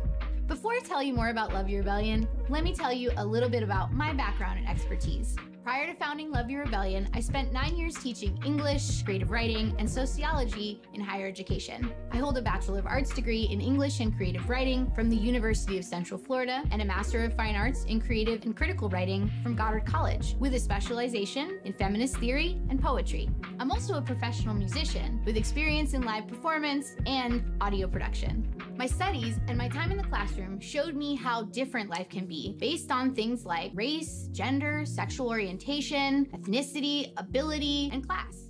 But I learned those life experiences pretty early on. The distinct overlap of being the child of a gay Italian-American parent really exemplified to me how inaccessible the world can be to someone who's part of one or more marginalized groups. The problems LYR seeks to solve are lack of opportunities in the arts and lack of accessible arts experiences for people from marginalized groups. The organization takes on this problem by creating programming through an approach we've coined called Diversity First. So instead of creating programming and then figuring out how to make it diverse, LYR begins with diversity in mind, then we create programming from that perspective. Diversity First also maintains that at least 80% of artists, writers, and performing artists contracted, provided exposure, or assistance via Love Your Rebellion self-identify as women, immigrants, people of color, people from queer and trans communities, people from low-income communities, and/or people with disabilities. Love Your Rebellion Zine Library is an ongoing example of Diversity First programming. Zines chosen for the library showcase varying identities, experiences, languages, and cultures. Library entrance is free. In fact,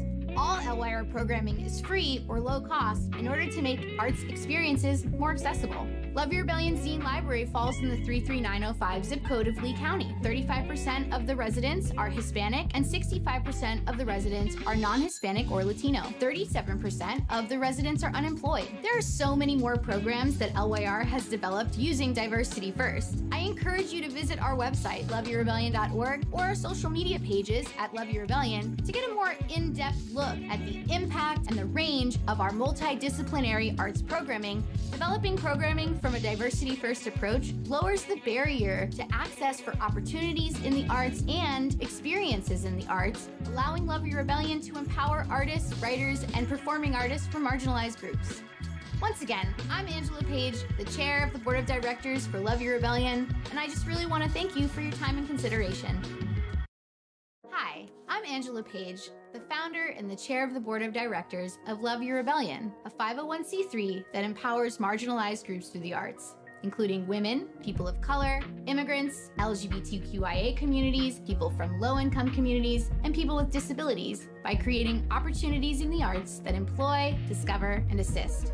Before I tell you more about Love Your Rebellion, let me tell you a little bit about my background and expertise. Prior to founding Love Your Rebellion, I spent 9 years teaching English, creative writing, and sociology in higher education. I hold a Bachelor of Arts degree in English and creative writing from the University of Central Florida and a Master of Fine Arts in creative and critical writing from Goddard College, with a specialization in feminist theory and poetry. I'm also a professional musician with experience in live performance and audio production. My studies and my time in the classroom showed me how different life can be based on things like race, gender, sexual orientation, ethnicity, ability, and class. But I learned those life experiences pretty early on. The distinct overlap of being the child of a gay Italian-American parent really exemplified to me how inaccessible the world can be to someone who's part of one or more marginalized groups. The problems LYR seeks to solve are lack of opportunities in the arts and lack of accessible arts experiences for people from marginalized groups. The organization takes on this problem by creating programming through an approach we've coined called Diversity First. So instead of creating programming and then figuring out how to make it diverse, LYR begins with diversity in mind, then we create programming from that perspective. Diversity First also maintains that at least 80% of artists, writers, and performing artists contracted, provided exposure, or assistance via Love Your Rebellion self-identify as women, immigrants, people of color, people from queer and trans communities, people from low-income communities, and/or people with disabilities. Love Your Rebellion's zine library is an ongoing example of Diversity First programming. Zines chosen for the library showcase varying identities, experiences, languages, and cultures. Library entrance is free. In fact,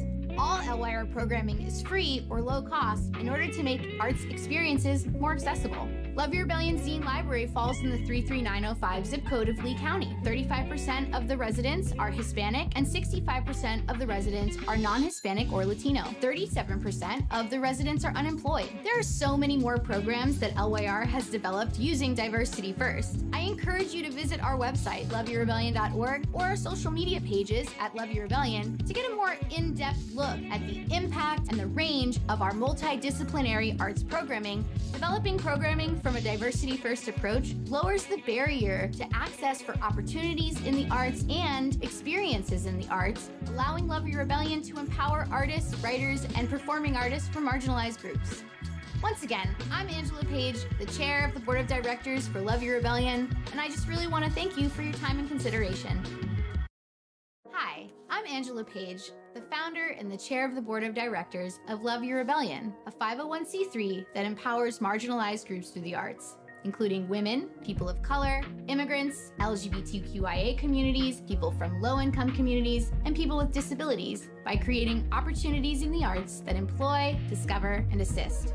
Before I tell you more about Love Your Rebellion, let me tell you a little bit about my background and expertise. Prior to founding Love Your Rebellion, I spent 9 years teaching English, creative writing, and sociology in higher education. I hold a Bachelor of Arts degree in English and creative writing from the University of Central Florida and a Master of Fine Arts in creative and critical writing from Goddard College, with a specialization in feminist theory and poetry. I'm also a professional musician with experience in live performance and audio production. My studies and my time in the classroom showed me how different life can be based on things like race, gender, sexual orientation, ethnicity, ability, and class.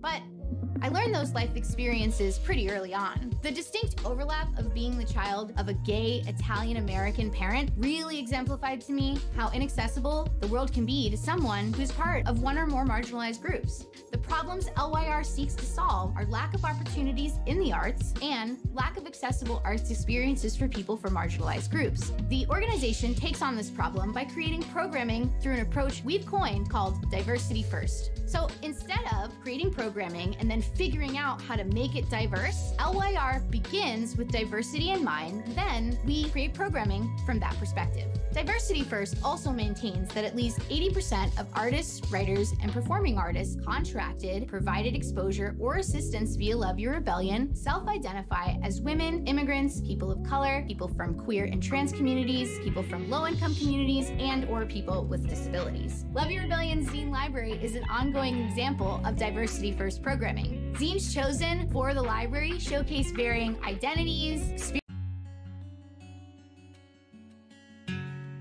And we are back.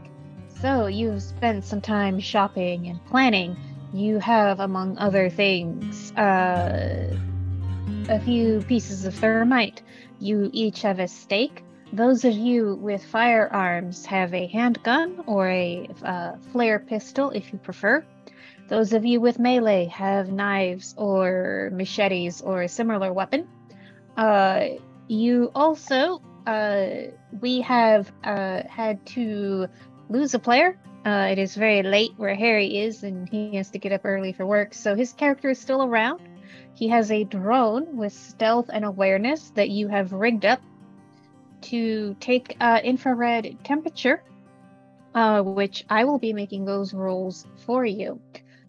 So, is there anything we want to do before we go to the gala at the hospital? I will politely ask catering if they're willing to hide a fire axe for me if things get real. Yeah. Thank you so much. Can you call me Mandy? The pictures of the individuals that Harry's character has pinned down will be passed to the other security officers because I do have them as retainers. Okay. And it's communicate to me on site. Okay. If they see these individuals, it's report automatically location, everything. Okay. You will get back a response pretty quickly after the event begins. They are both there, and they appear to have commandeered one of the tables in the room. And they are running a pickup poker game.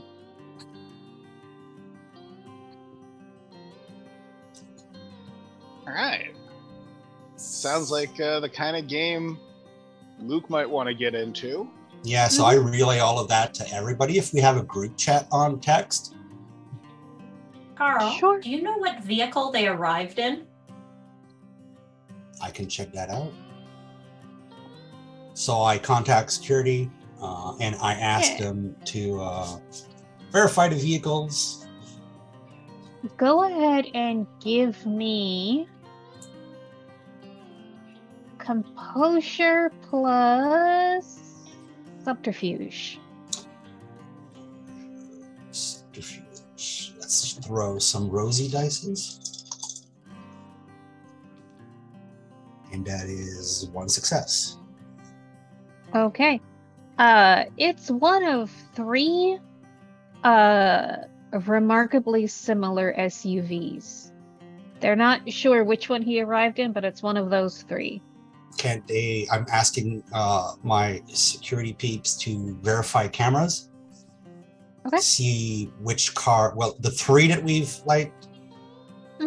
suspect who gets out of which. So you're sort of like getting this after the fact. Oh yeah, just based on who was paying attention when, it's one of these 3 cars. Okay.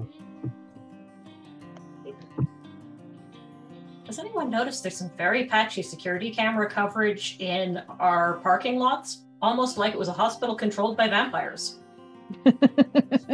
Could just be budget cuts. Old technology. Not everything is malice. A lot is, but not everything. That's what they want you to think.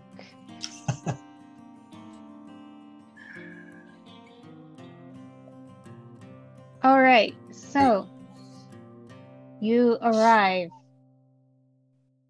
at the hospital, at the gala.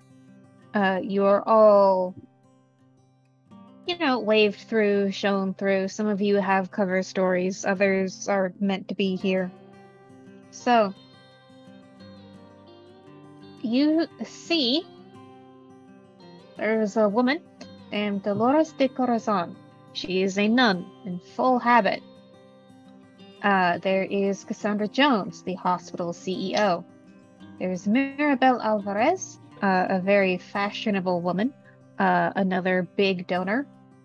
Dolores, you coordinate with the Catholic hospitals as well. You've also got Lily, who is the hospital director of outreach. And so she is, in charge essentially of keeping the donors happy. So she's a very bubbly, charismatic person. She's here as well. You do also see this balding gentleman with another friend by his side. these are the pictures that you have, Micah and Bert, as reported, doing a poker game in the corner. And there are a couple more people, including one guy who looks like he almost like rolled out of bed, threw on a reasonably clean pair of jeans and a blazer. You also will recognize Stephen, who is the chief of surgery here. He's very brilliant and arrogant. You've also got Ernie, the hospital ombudsman. Those of you who work at the hospital knows that his preference is to, rather than solve problems, just push them under the rug. Let's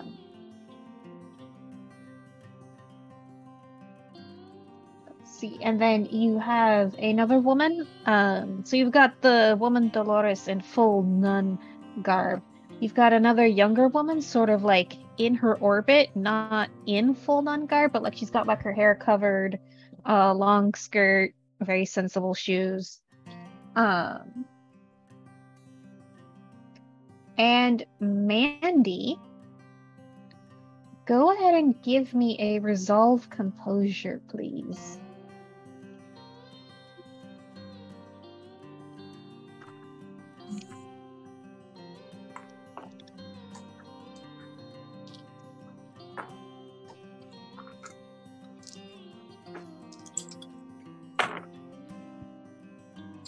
Can I spend a willpower to re-roll, or would I have spent the willpower? Okay. So, do I re-roll failed dice? Is that how that works? You can pick whichever 3 you want to re-roll. Cool. That happens to be my failed dice. It's not the biggest tool in the world. That, totally worth it, because now I have 4 successes. Awesome. So, you are getting set up, sort of establishing your cover as one of the caterers, and you notice that there is a guy named Fernando who, you haven't met him. He's introduced as a temp.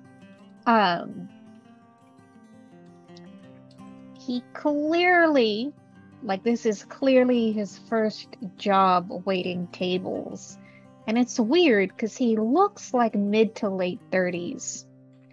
And he swears he's done work like this before, but still the little things about him, like you'd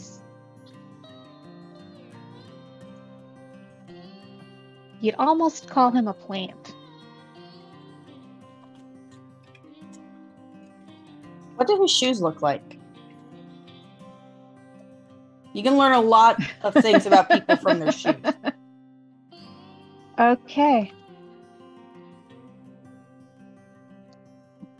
He wears really nice black dress shoes. And absolutely not the sort of shoes you would want to wear when you're going to be on your feet all night. So that could either be because he has 0 experience or he's a plant. So, for the first hour, I have rolled for the drone. I rolled 3 successes. So you will be able to get temperature checks on 3 people.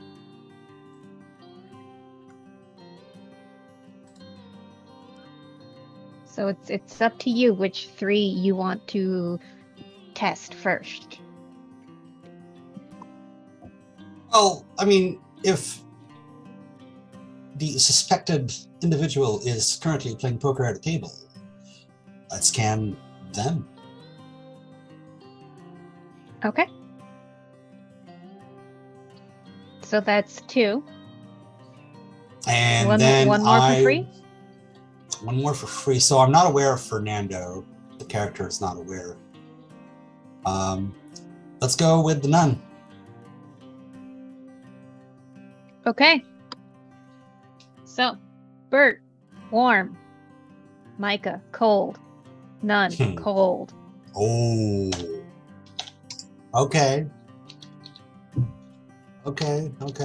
All right. We And I relay the need a bigger information. boat. Micah, cold.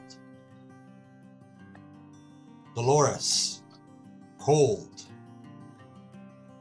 We need. The other person was Bert, Warm. warm.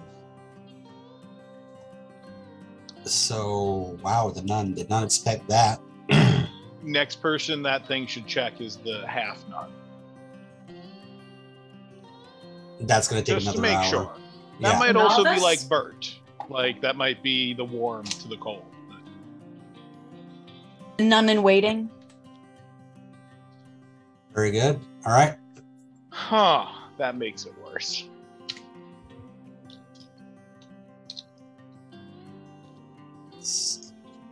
So, question mark in text.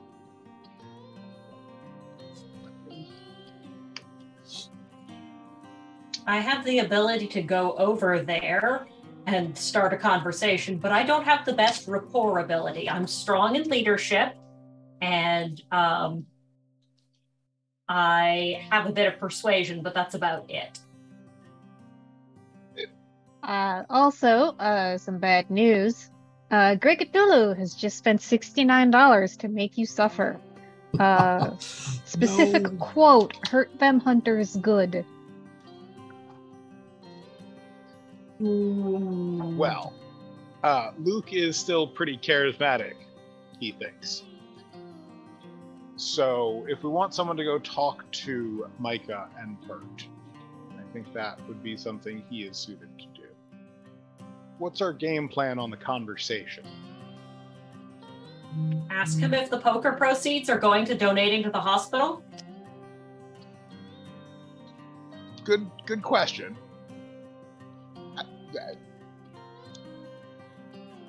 I'll ask him if he had any trouble parking and see if you could figure out which is his vehicle so we can disable it, and thus allowing us to better nail him when he's not in the middle of a crowded room.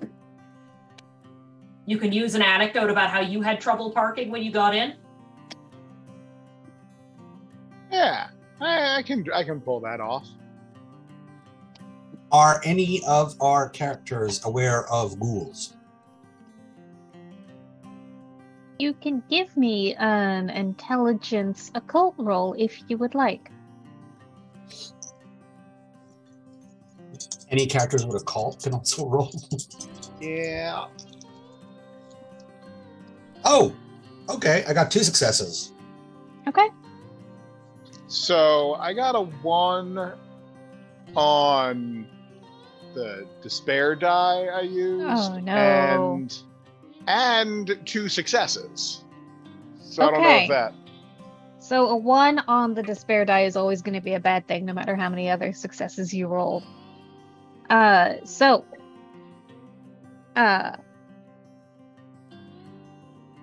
What you will remember is from reading Bram Stoker's Dracula. He had that mortal servant Renfield, and you've heard rumors that vampires, because they're only active at night, they've got essentially dayminders. And so for poor Luke, I will also let you choose. Do you want to despair or do you want to overreach? I think I'm gonna overreach, and if we can have that be Luke goes over to talk to them and says something stupid that no one else gets, but the vampire might get. Okay. So you go, you sit down, you get dealt in. And so the rest of you are watching him, play a couple rounds of poker. And he is chatting, having a conversation. But then you look up, and it's been almost another hour. And you can't really remember the past hour. You're missing some time here now.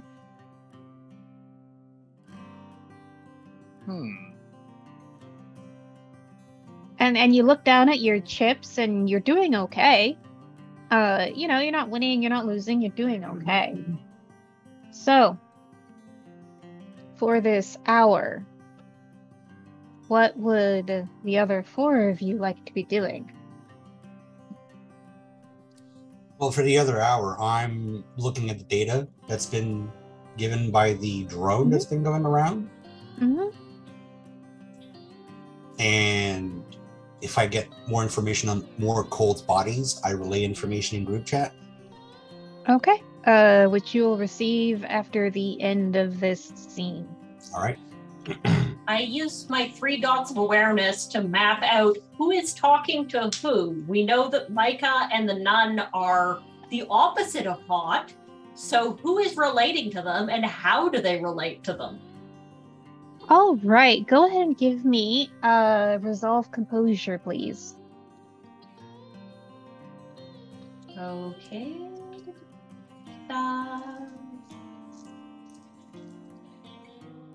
Okay, resolve and then composure. So, pardon, I'm still learning some things.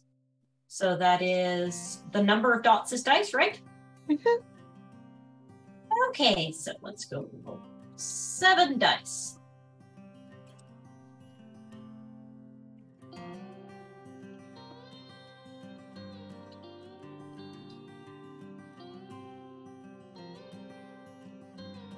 And I got, and it's a success, a 6 and higher? Yes. And got 10s 1, count 2. for 2. I got a 10. 1, 2, 3, 4, 5. So out of 6 dice, I got 5 successes, count the double 10, and no ones. All right, that's amazing. So, you can tell Dolores is a little put off, and that,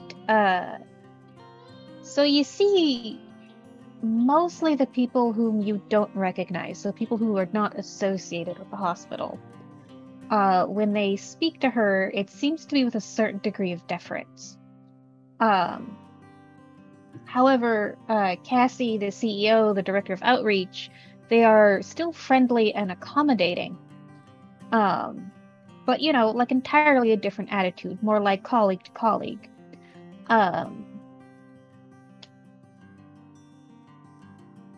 And so you can also see that Lily, director of outreach, she will try and move amongst the donors. And she seems to be really the only person who does.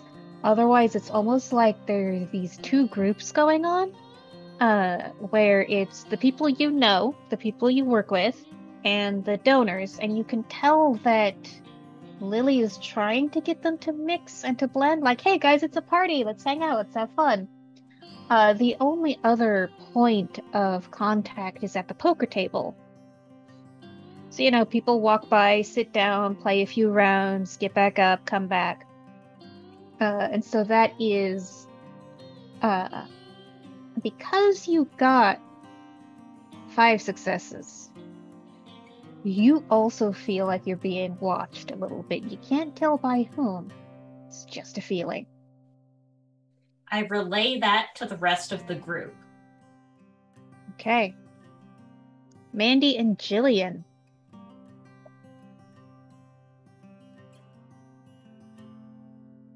Jillian, you can go first. I missed the last thing that was said. So Panda's character is spending her time sort of observing the dynamics of the room, and can pick up that there are the people who work at the hospital, and they are sort of in their own social group, and then there are the hospital donors who are in their own social group. And the only 2 points where people are mixing are Lily, the director of outreach, so it's her job to make the donors happy. And she's the one sort of being a little social butterfly. And then we also have Micah's poker table in the corner, where people are also mixing and socializing. Okay, I want to try to make my way towards the poker table. Okay. And I want to make it a point to have 2 drinks with me. That's not red. Okay. And you will notice Luke is there playing as well.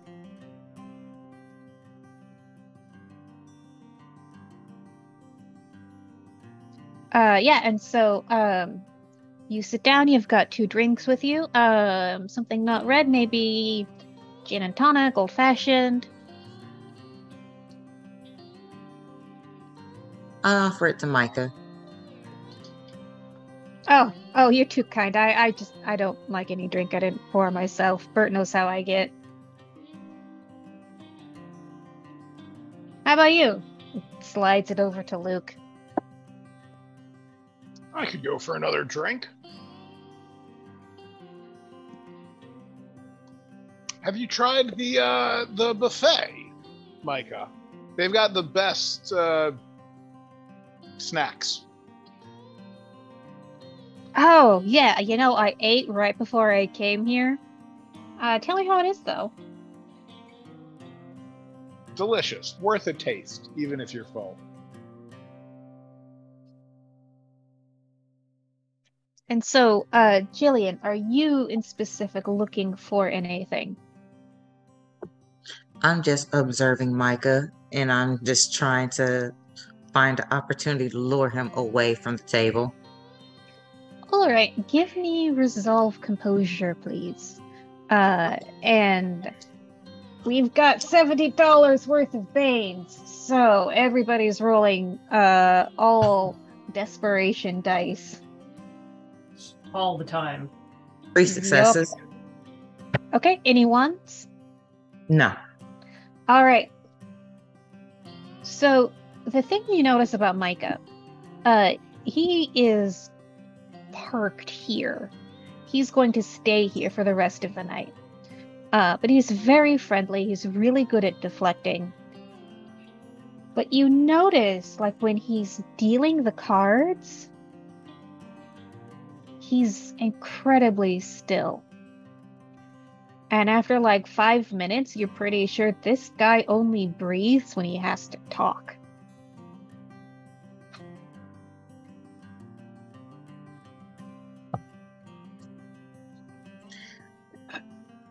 Micah, do you care for a dance?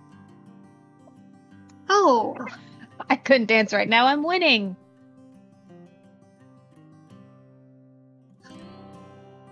And I just look over at Luke like... So, what I'll say is here is when Luke says his awkward whatever. And so, Jillian, what you see is Micah make direct eye contact with Luke and just say, be a shame if you forgot that. And that is when you sort of realize, Luke, oh, I've just lost an hour of time. Huh. Like driving on the highway. Sometimes you just zone out, but I should be paying a lot more attention. Mm-hmm.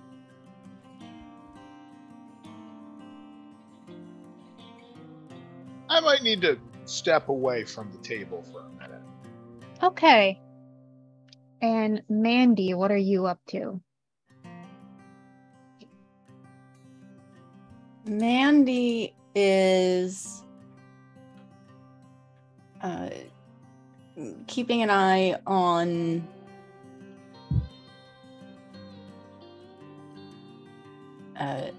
Fernando, for one. Mm-hmm. But she's also trying to just sort of monitor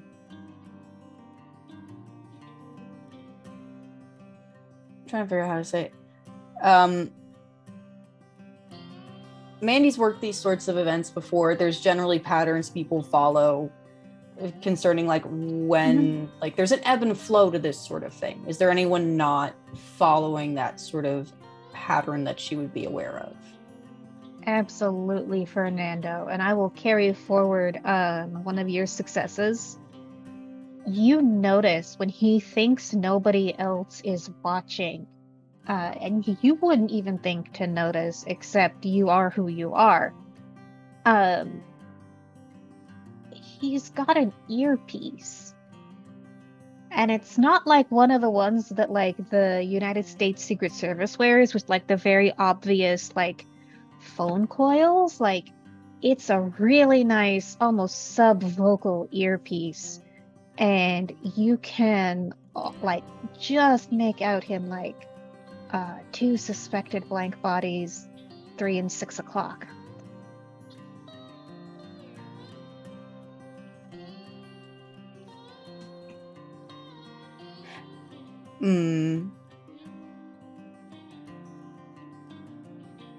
Mandy's going to shoot a text to her. I don't know what hunters call them. Not a cabal. Cell. Cell? Thank you. And say, one of the other caterers seems to be, we know what SI is, or a government hunter. She'll just say government hunter. You do. A government hunter, or a hunter on the payroll, however she puts it, and says, do I just watch him, or do I let him know we're here? Probably better let him know we're here, because otherwise we're going to be tripping over each other's feet as the other people suspiciously try to cover up our behavior. Mandy, do you think you could get him to come into the kitchen long enough to have a quiet talk with him? That's a good idea. I can be a pretty convincing person. And Luke will respond in the chat, they cover this shit up. Don't fully trust them. Thumbs up. other than that, of the party that's kind of separated out of the guests, like you said, there was Group A, Group B. In Group A, which seems to be the ones more around Micah and Dolores, how many of those people are doing things like going to the washroom and so forth?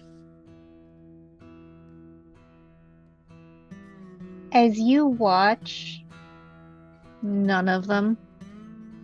It's only been an hour, so who knows? Is there any of that group that's female that looks like it would be less suspicious for me to walk by to talk to them? Because I'm going to try engaging to see if I'm getting any sort of human behavior to get anything out of it. And via walking up to one of them and quietly asking her, do you have a tampon? I'm so sorry to ask, and looking flustered.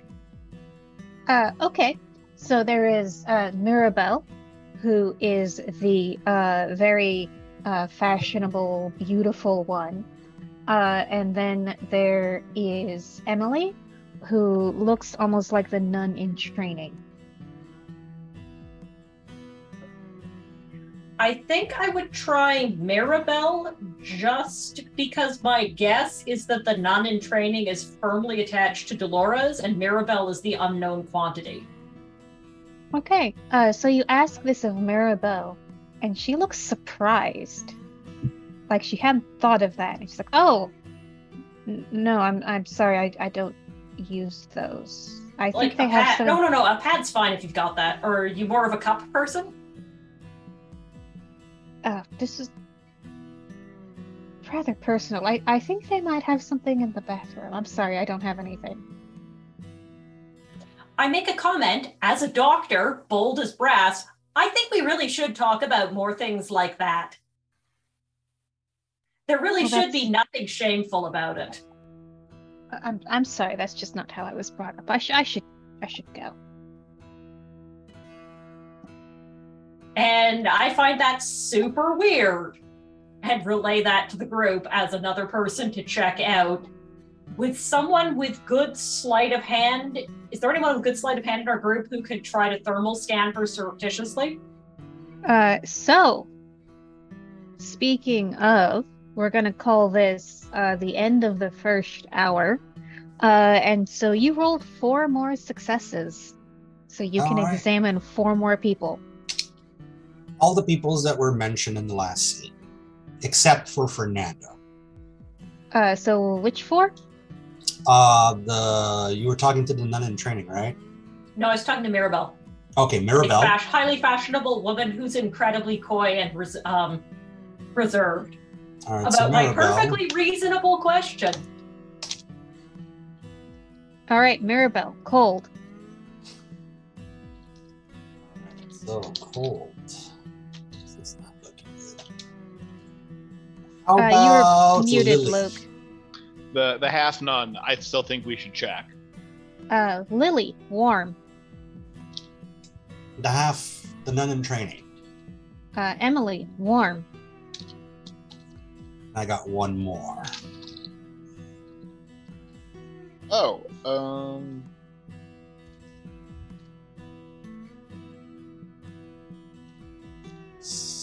let's check out the CEO. Make sure the whole hospital isn't in on the vampire thing. CEO. Warm. I'm telling you, she's a Warm. demon of greed, all caps. All right. So I relay in chat, Mirabelle, cold. So now we have 3 cold bodies. ... Maybe we're in over our heads. Question mark. Texting, if we can take out one of their flunkies, then we could probably pull one of them away. Maybe if we tried dosing one of their drinks. Well, can't we just have Carl say, I'm security, I need you to come with me, to Bert or the other people that are flunkies? Yeah, I had an idea about that. Okay. Where would we group up to? Kitchen area, security area? Yeah, I'm sort of imagining there's like a storage room of some sort, or like a nurse's station that's not currently in use, where you can have like quiet conversations. Yeah, if we could do that after I talk to Fernando, because Yes. potentially if I can convince him to help us, then that would be more effective. By all means. So talk to him, see what's going on, and then what I can do is I can try to lure them by using the SUVs. I'll come up to them and say, "Oh, I'm sorry, everybody. Is anyone here the owner of SUV X, Y, and Z? It's been vandalized. Can you please come with me Can you please follow me so we can take a look at that and try to pull them out with this?" All right, and so you're going to target Fernando with that? I'm going to try, because we do know that they are the owners of one of the 3 SUVs. So they should react to it. Okay. Yeah. So, Whoever I know is not cold will turn away. Mhm. You make up some excuse like, "Oh, okay, perfectly fine. We'll take care of that." But if we know whoever's following up and is cold, and if Bert follows up, we'll target them straight out. all right. So, just make sure I've got the plan correct. You're going to go to Fernando first and say, "Oh my Well, God, your car was Well, yeah. vandalized. Please No. come with us." Mandy's taking care of Fernando, right? Okay. She's having a chat with them first to see what's going on. Okay. And then what will you be doing? Depending on what's happening with the government agents, then we can follow through with trying to bait them and come out. Okay. All right. I mean, if so- the government agents are on it, we've got more bodies to be able to deal with, the walking leashes.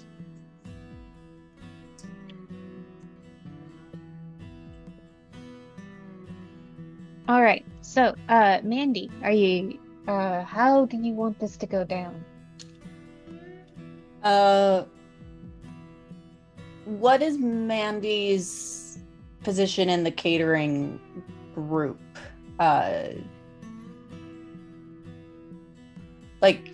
She works there regularly, so she would have more standing than Fernando in general. I guess I don't really need to know more than that. She says, "Hey, Fernando, can you help me get some more champagne out of the back room? We're keeping it there to keep it cool." Oh, yeah, and sort of awkwardly puts down the tray he's carrying. And we'll follow you. Cool. I take him to a room that is not where they're keeping anything, because she doesn't want anyone else to run in to what they're doing. And sort of somewhere behind the kitchens in private. And she sits down on like a box or a chair or whatever's in there and says, "You might want to take off your shoes. I don't really think they're meant to be worn all night like this." So he looks down at his shoes and sort of laughs, like, "Oh, yeah, I'll make a better choice next time I gotta do something like this, you know." I don't really think that other accessory is meant to be worn all night either. Oh, what do you mean? Your earpiece. Oh yeah, that's just a hearing aid, he says, clearly lying. You're lying to me. I've spent so much of my life being flown, driven, shipped around, cleaning up the government's crap. I know a good earpiece when I see one. I know a government agent when I see one. He sort of looks you up and down, says, "Look, I don't know what you think you know, but there's a very delicate operation going down tonight." Yeah, there's 3 blank bodies. We know. So you say blank bodies, and like his entire demeanor changes, like, "Oh, fuck." Like, did you say we? Yeah, we're the local hunters around here. How many of them are you? I don't know. Are you going to help us, or are you going to try to bitch slap us out of the way? Fuck, Flamingo, we got vigilantes. No, not vigilantes. We're being very careful about this whole thing. And you said 2 blank bodies. There's more than that here. All right. The dude playing poker.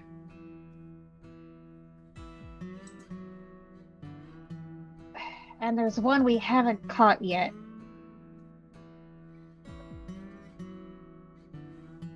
There's the dude playing poker, the nun, and the chick that looks like she walked out of a fashion magazine. Fuck, I don't want it to be her. All right, well. I do not need this. No, you clearly going on vacation next week. You clearly need this if you couldn't figure that out on your own. All right. You shared information. All right, there's another one wandering around. We can't get eyes on it. So there's 4 of them? There's a wandering cold spot.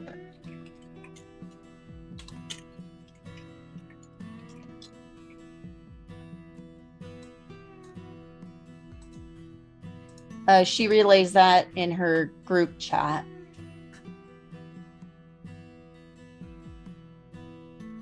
I type in, "Are they also using our cameras?"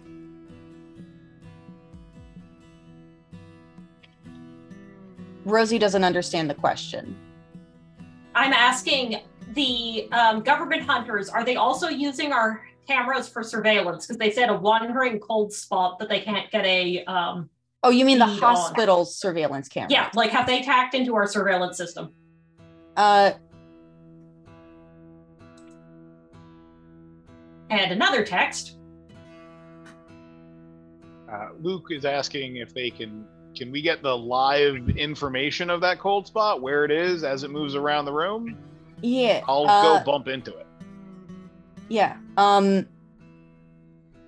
So the Fernando sees Mandy pull out her phone, quickly type something in, read something for a couple of seconds, glance back up and say, "Can you give us like information on where that cold spot is in real time. It keeps moving. So you don't know. We're Do you know where- trying to get a beat on it. Have you tapped into the hospital security feeds? Yeah, we've got yeah. Fuck. Yes, we've requisitioned the feeds. We've added in some of our own equipment too. That's how we found the spot. Okay. Well, the banner that's flying around, that's how we've been scanning people's temperatures. So if you think there's someone that should be verified, we can try that. Carl is going to type, do these things react to external temperature? Do they get sweaty? Do they get hot? Do they get cold? That's a question. Question mark, question mark, question mark. And one of my buddies wants to know if these things get sweaty or cold. Like, do they react to external temperatures? I don't know what that one's about. No, not unless it's something hostile to life in general. She types back only extremes. So Carl I'm going to beeline to temperature control and crank up the temperature. Whoever is not reacting to it, that's who we're looking for. Question mark. All right, well. Should I? Question mark. You're pretty sure you know who your targets are now. Okay. I type in, do you want to temporarily expose one of us to try to use it as bait to see if we can lure one off to follow us? Which one? Which one of them do you think would be most likely to think they could handle which one of us? Well, we have the best feeling that Bert is connected to Micah, right? I say we go after the human connected to the vampire and hope that pulls the vampire with. Good idea. Yeah. Or we pressure the human to give us something on the vampire. Or take the human's phone and make it use their thumb to open it. If they have a phone. So seeing that flurry of stuff going back and forth, Mandy looks up at Fernando and says, so what we're thinking of doing was trying to get Bert away from Micah so that Micah doesn't have their ghoul, their human chew toy, whatever. And then we can pressure Bert, or at least remove that aid. If we did that, would you be able to help us or leverage the situation? So what happens is he just sort of like rubs his temples and like, oh god damn vigilantes, you're probably not going to go home, are you? Fuck no. There's innocent people here. And then what happens next is you hear a quick rapping on the door, and it opens and it reveals the demi-nun.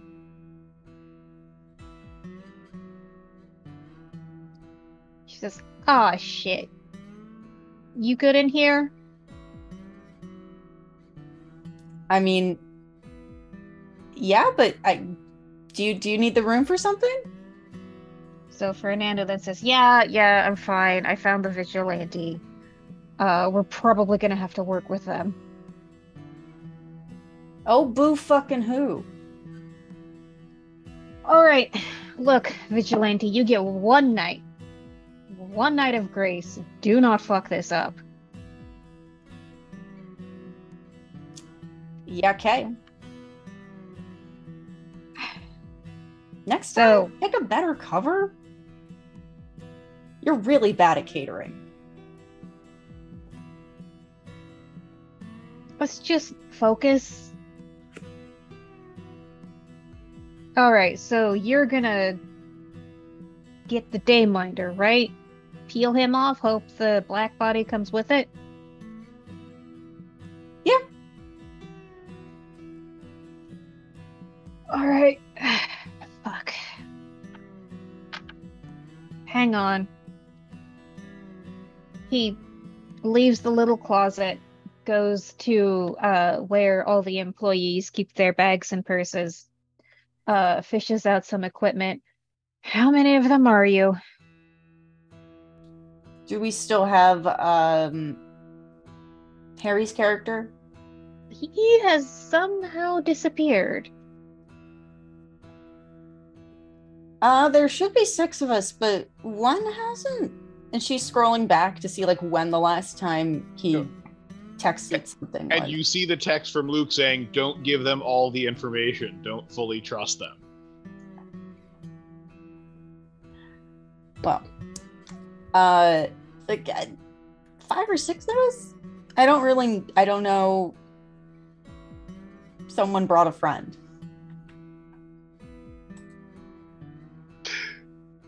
Good enough cover.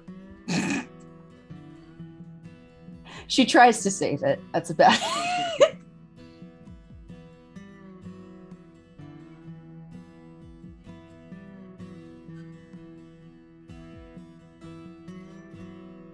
All right, so are we doing this?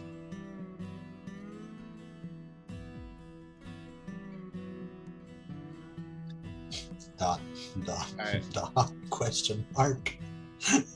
Yep. So do I try to peel the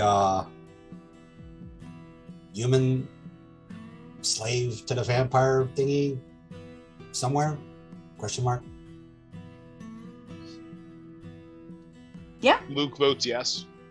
Thumbs up emoji. So you guys will be waiting for us. I'll follow behind. Like, when I see you and him leave, I will trail after. So I also see if the vampire is coming after. Okay. All right. So, here is what happens. Is Carl goes up to Bert and I assume use the thing that you sort of worked out before, like, hey, your car has been vandalized. Do you want to... Yep. Yeah, so he looks to Micah, says, I'll handle this, boss. Gets up, follows you. And so, Luke, as you try to follow Carl and Bert, you are intercepted by Fernando, handing you a piece of technology saying, here, put this on. And so these are essentially little earpieces with subvocal mics. So very useful pieces of equipment.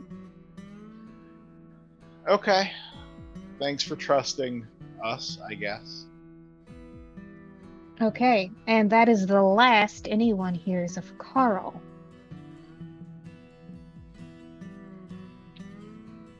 Well,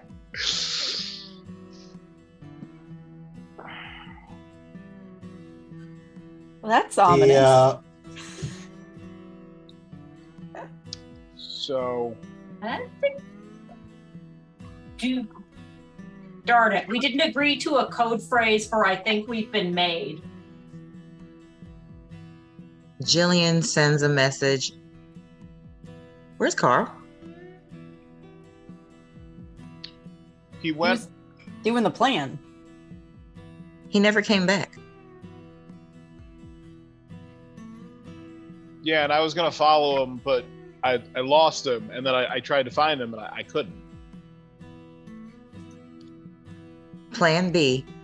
I tried to knock my drink accidentally on Micah. Okay.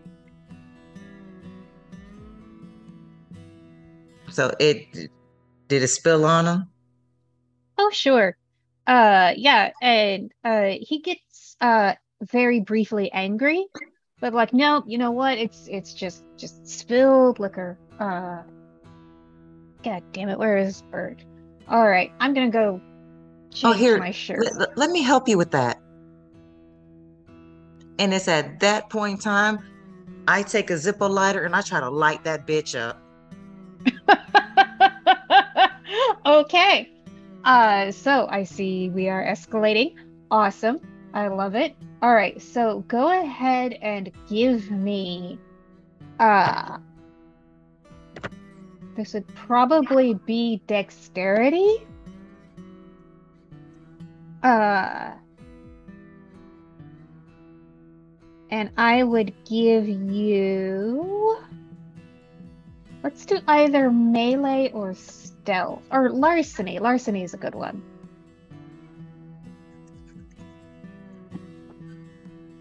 Two successes. Okay, did you roll any ones? No. Okay. So you do manage to successfully set his shirt on fire. And you and one or two people next to you see like you remember how in the old Buffy TV shows when the vampires let their nature come to the surface, it showed on their face? That's kind of like what just happened, what you just saw happen to Micah's face. It becomes, for the space of maybe 4 or 5 heartbeats, utterly inhuman. And he makes this noise that should not come from a human throat. And he runs out of the room. And he's gonna head for the bathroom to try and extinguish himself as soon as possible.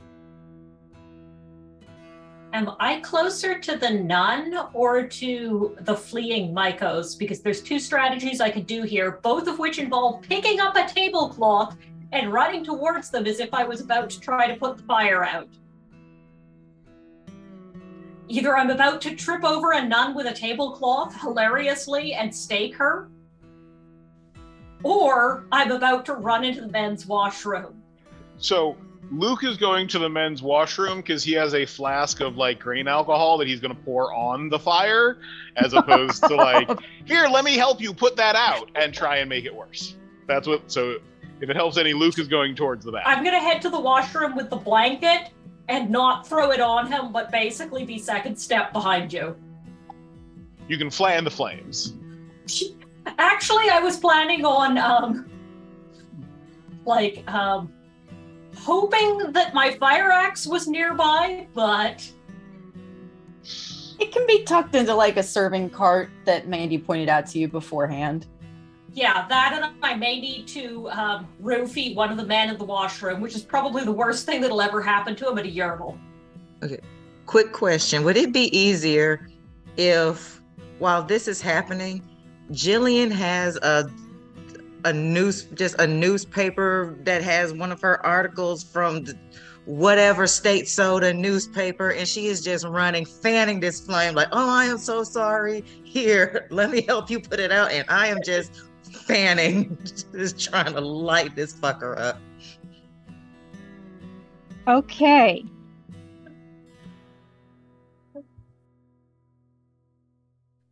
All right. So forgive me, I was a bit distracted talking to someone else about tomorrow's game. So you have a very angry, thrown off his game vampire that you have successfully corralled into the men's bathroom. There's probably someone using it, just standing at the urinal, who looks over, sees what's going on, decides they want no part of this, zips back up and walks out with the didn't see nothing, didn't hear nothing attitude going on. So right now Micah is very, very preoccupied with extinguishing himself, and so in turn, are all 4 of you in here? All right, Mandy's too smart for this bullshit. Yes. Okay, but so Jillian, Luke, and Sultani, are you also here? Yeah. I'm not. Jillian Okay. is there. Dr. Sultani, are you here? I at least... Actually, if those 2 are running towards it, 2 would be enough. I think this is the point when I fail to put Micah out with a tablecloth and tackle the nun. All right, well, so Micah's in the bathroom right now. Yes. The nun is still at the party with a lot of eyes on her. That's why I was... Is this a plausible situation? Because if Jillian and... Okay, I'll go to the washroom, makes it easier. Okay. Yeah, so essentially what has happened is Jillian has successfully separated Micah from the herd by forcing him to need to use the bathroom. Everyone else is still in the same room. All right. So, Luke, what are you doing to the vampire? He's on fire, and he's trying to put it out? Yes. I'm gonna pour my highly flammable alcohol on him and just keep that fire going. Okay. And so Dr. Sultani, what are you gonna do? He's on fire, so staking him would probably damage me. I'm gonna make sure it's difficult for other people to get into the washroom because there's someone with a tablecloth who's willing to punch them out from behind the tablecloth. Okay. And kind Jillian. of like competitive. Yes, basically one of us needs to be watching the door, so when the inevitable Bert or what have you comes to save the day, someone can deal with them. I feel you two could be busy throwing, I don't know, paper towel on him. Okay, Jillian. I'm fanning the flame with my newspaper. Okay. Awesome. So, in that case, I would like either strength or dexterity. You can roll whichever one you have better. Plus your brawl, please, both Luke and Jillian.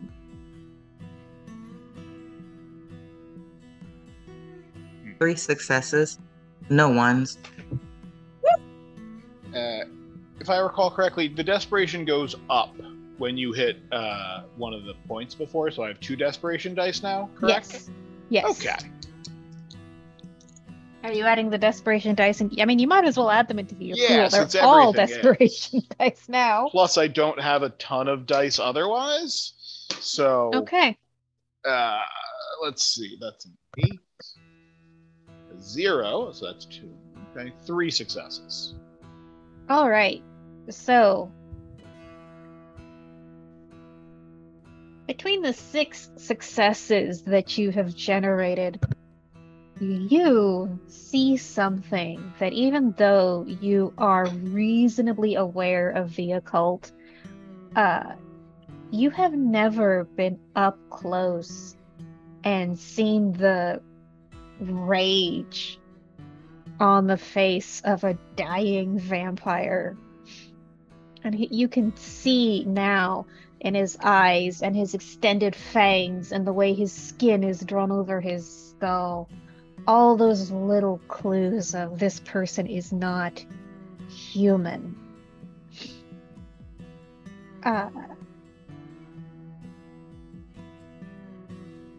And he looks to all 3 of you and just spits out, I have seen empires rise and fall. I have crossed oceans. I will not die like this.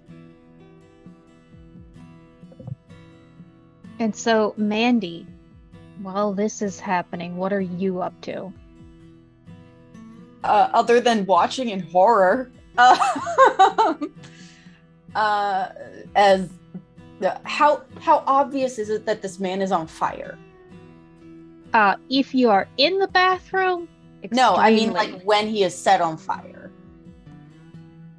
Oh yeah, it's very easy to see like little licks of flames and him freaking out. Okay. Then Mandy is going to spend, like, if anyone freaks out, just be like, it's okay, don't worry. Some of the other staff went after that person to make sure they're okay. The hospital is a great burn ward if they need it. Yada, yada, yada. To try to stop civilians from following them.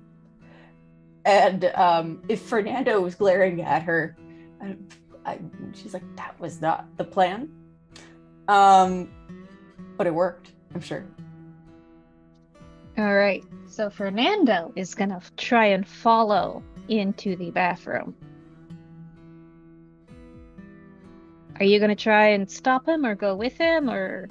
Oh, I'll let him just go to the bathroom. I'm going to watch the others. Okay. So, round 2, Fernando enters the bathroom, and so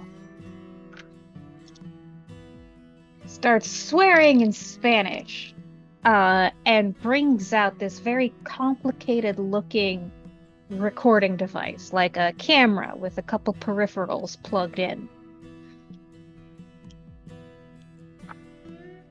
And, Jillian, give me high or low?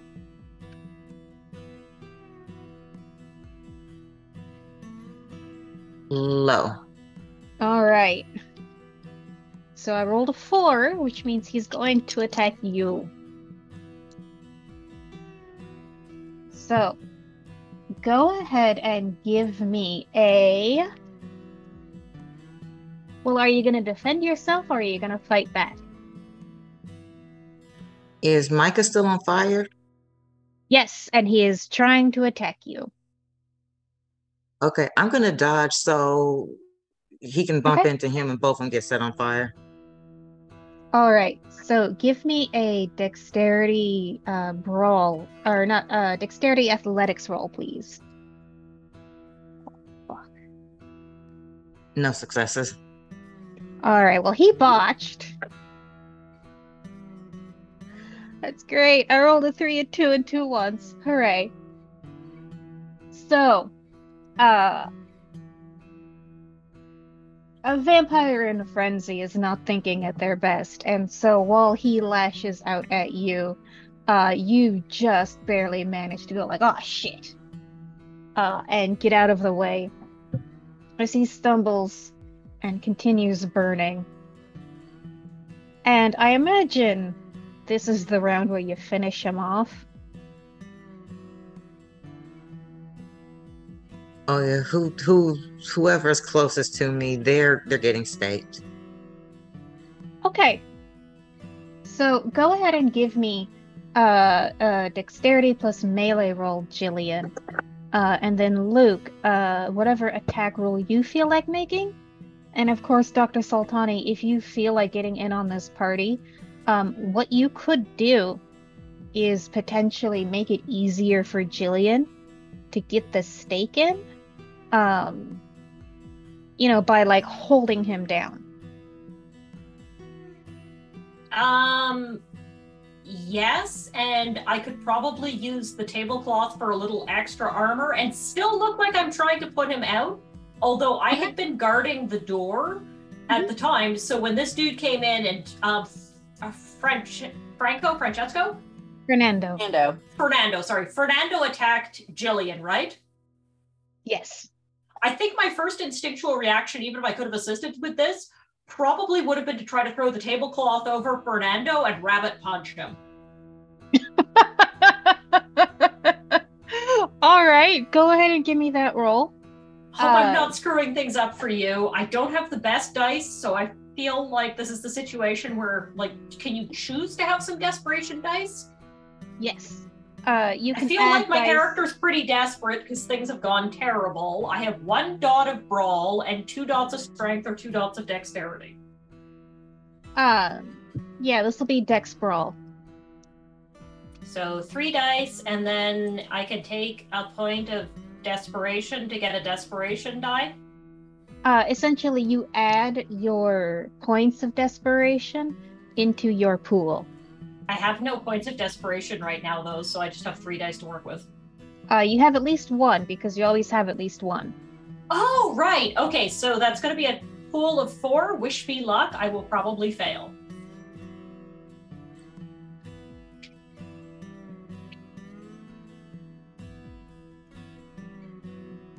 And I got 2 successes, no botches.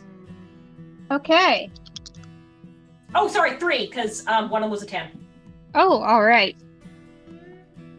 Okay, so Fernando manages to duck out of the way of your attempt to rapid punch him. And we'll just say, federal agent, back off. All right, so Luke and Jillian, I would like you both to give me an attack roll.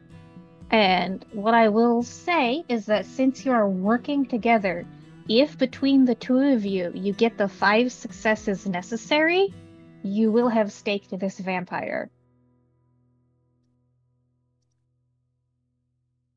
What did you want us to roll for the attack roll?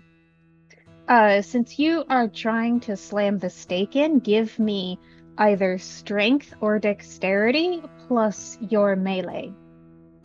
Okay, that's what I rolled. 2 successes. Okay. Then what would I be able to roll? Would like a firearms roll help with that, or would it have to also be a brawl roll from Luke? So let's say that you are holding the vampire down, and so that would be a strength roll, and I would allow you to use either athletics or brawl.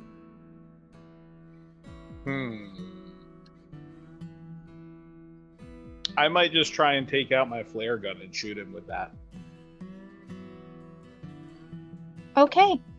When in doubt, add more fire. It's the better option for what he is able to do successfully, I think. All right. Dex plus firearms in that case. And I'm going to add my desperation dice. See how that works.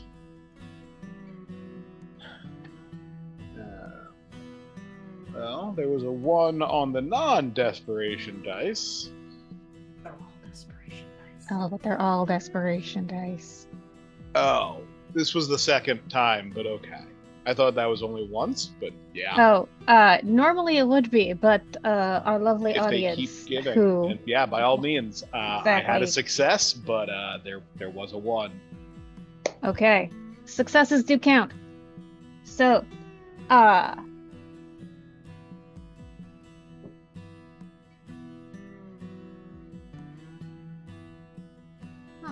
right, so we are going to end this, I think, on a little bit of a cliffhanger. And so with your desperation, we're going to say that what has happened is overreach. I think that's fair, given I poured alcohol on a burning vampire. Also, I will say in character, what are you doing, federal agent? You're attacking a human. Kill the vampire, not Jillian. So, with overreach, what happens is there is suddenly another person in this bathroom. It looks possibly male, but it is the ugliest motherfucker you have ever seen, wearing a very nice 1920s style tuxedo. Just one moment, there's 4 of you in the bathroom. The next minute, there's 5. And then, oh shit, and starts heading towards the door.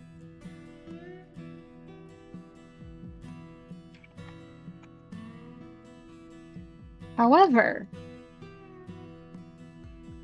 you have inflicted enough damage on this vampire to end it.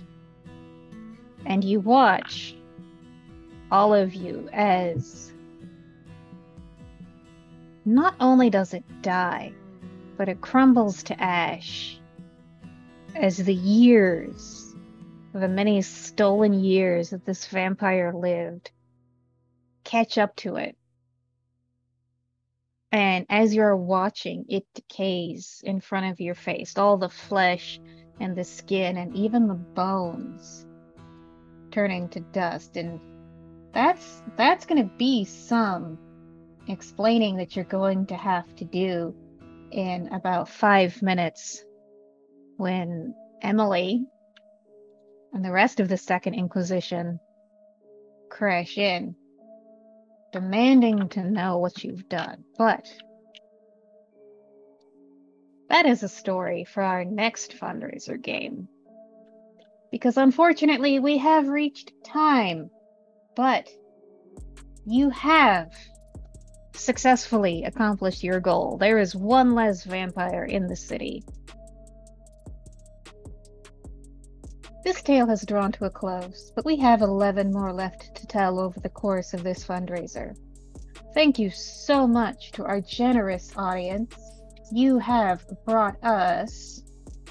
That is not what I wanted to click on. You have brought us to $329. Thank you so much for all of that. Our next milestone will be 4 viewers randomly selected getting to play in a short game run by Zach Rules. Another lucky viewer will get 2 copies of the Love Your Rebellion zine. Tomorrow, we return to the same time slot to tell a story of bedlam and banality, as Ambrose guides us through a one-shot of Changeling the Dreaming. I will be there. I will be a Sluagh. I can't wait. Hunters, please, in the normal order, tell everyone who you are and when they can see you next. And while you do that, I will do our random drawing, because one lucky person from the chat will receive a copy of Vaesen. Hi, everybody. Kitty Kimchi here, and today I was Jillian, your lighted up journalist.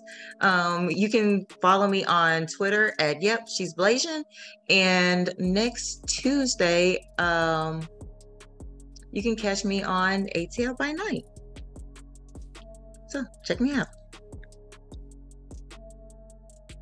Hey there, I was playing Dr. Sultani on Panda, otherwise known as Vepols, on various social media, and you can find me tomorrow night playing a knocker.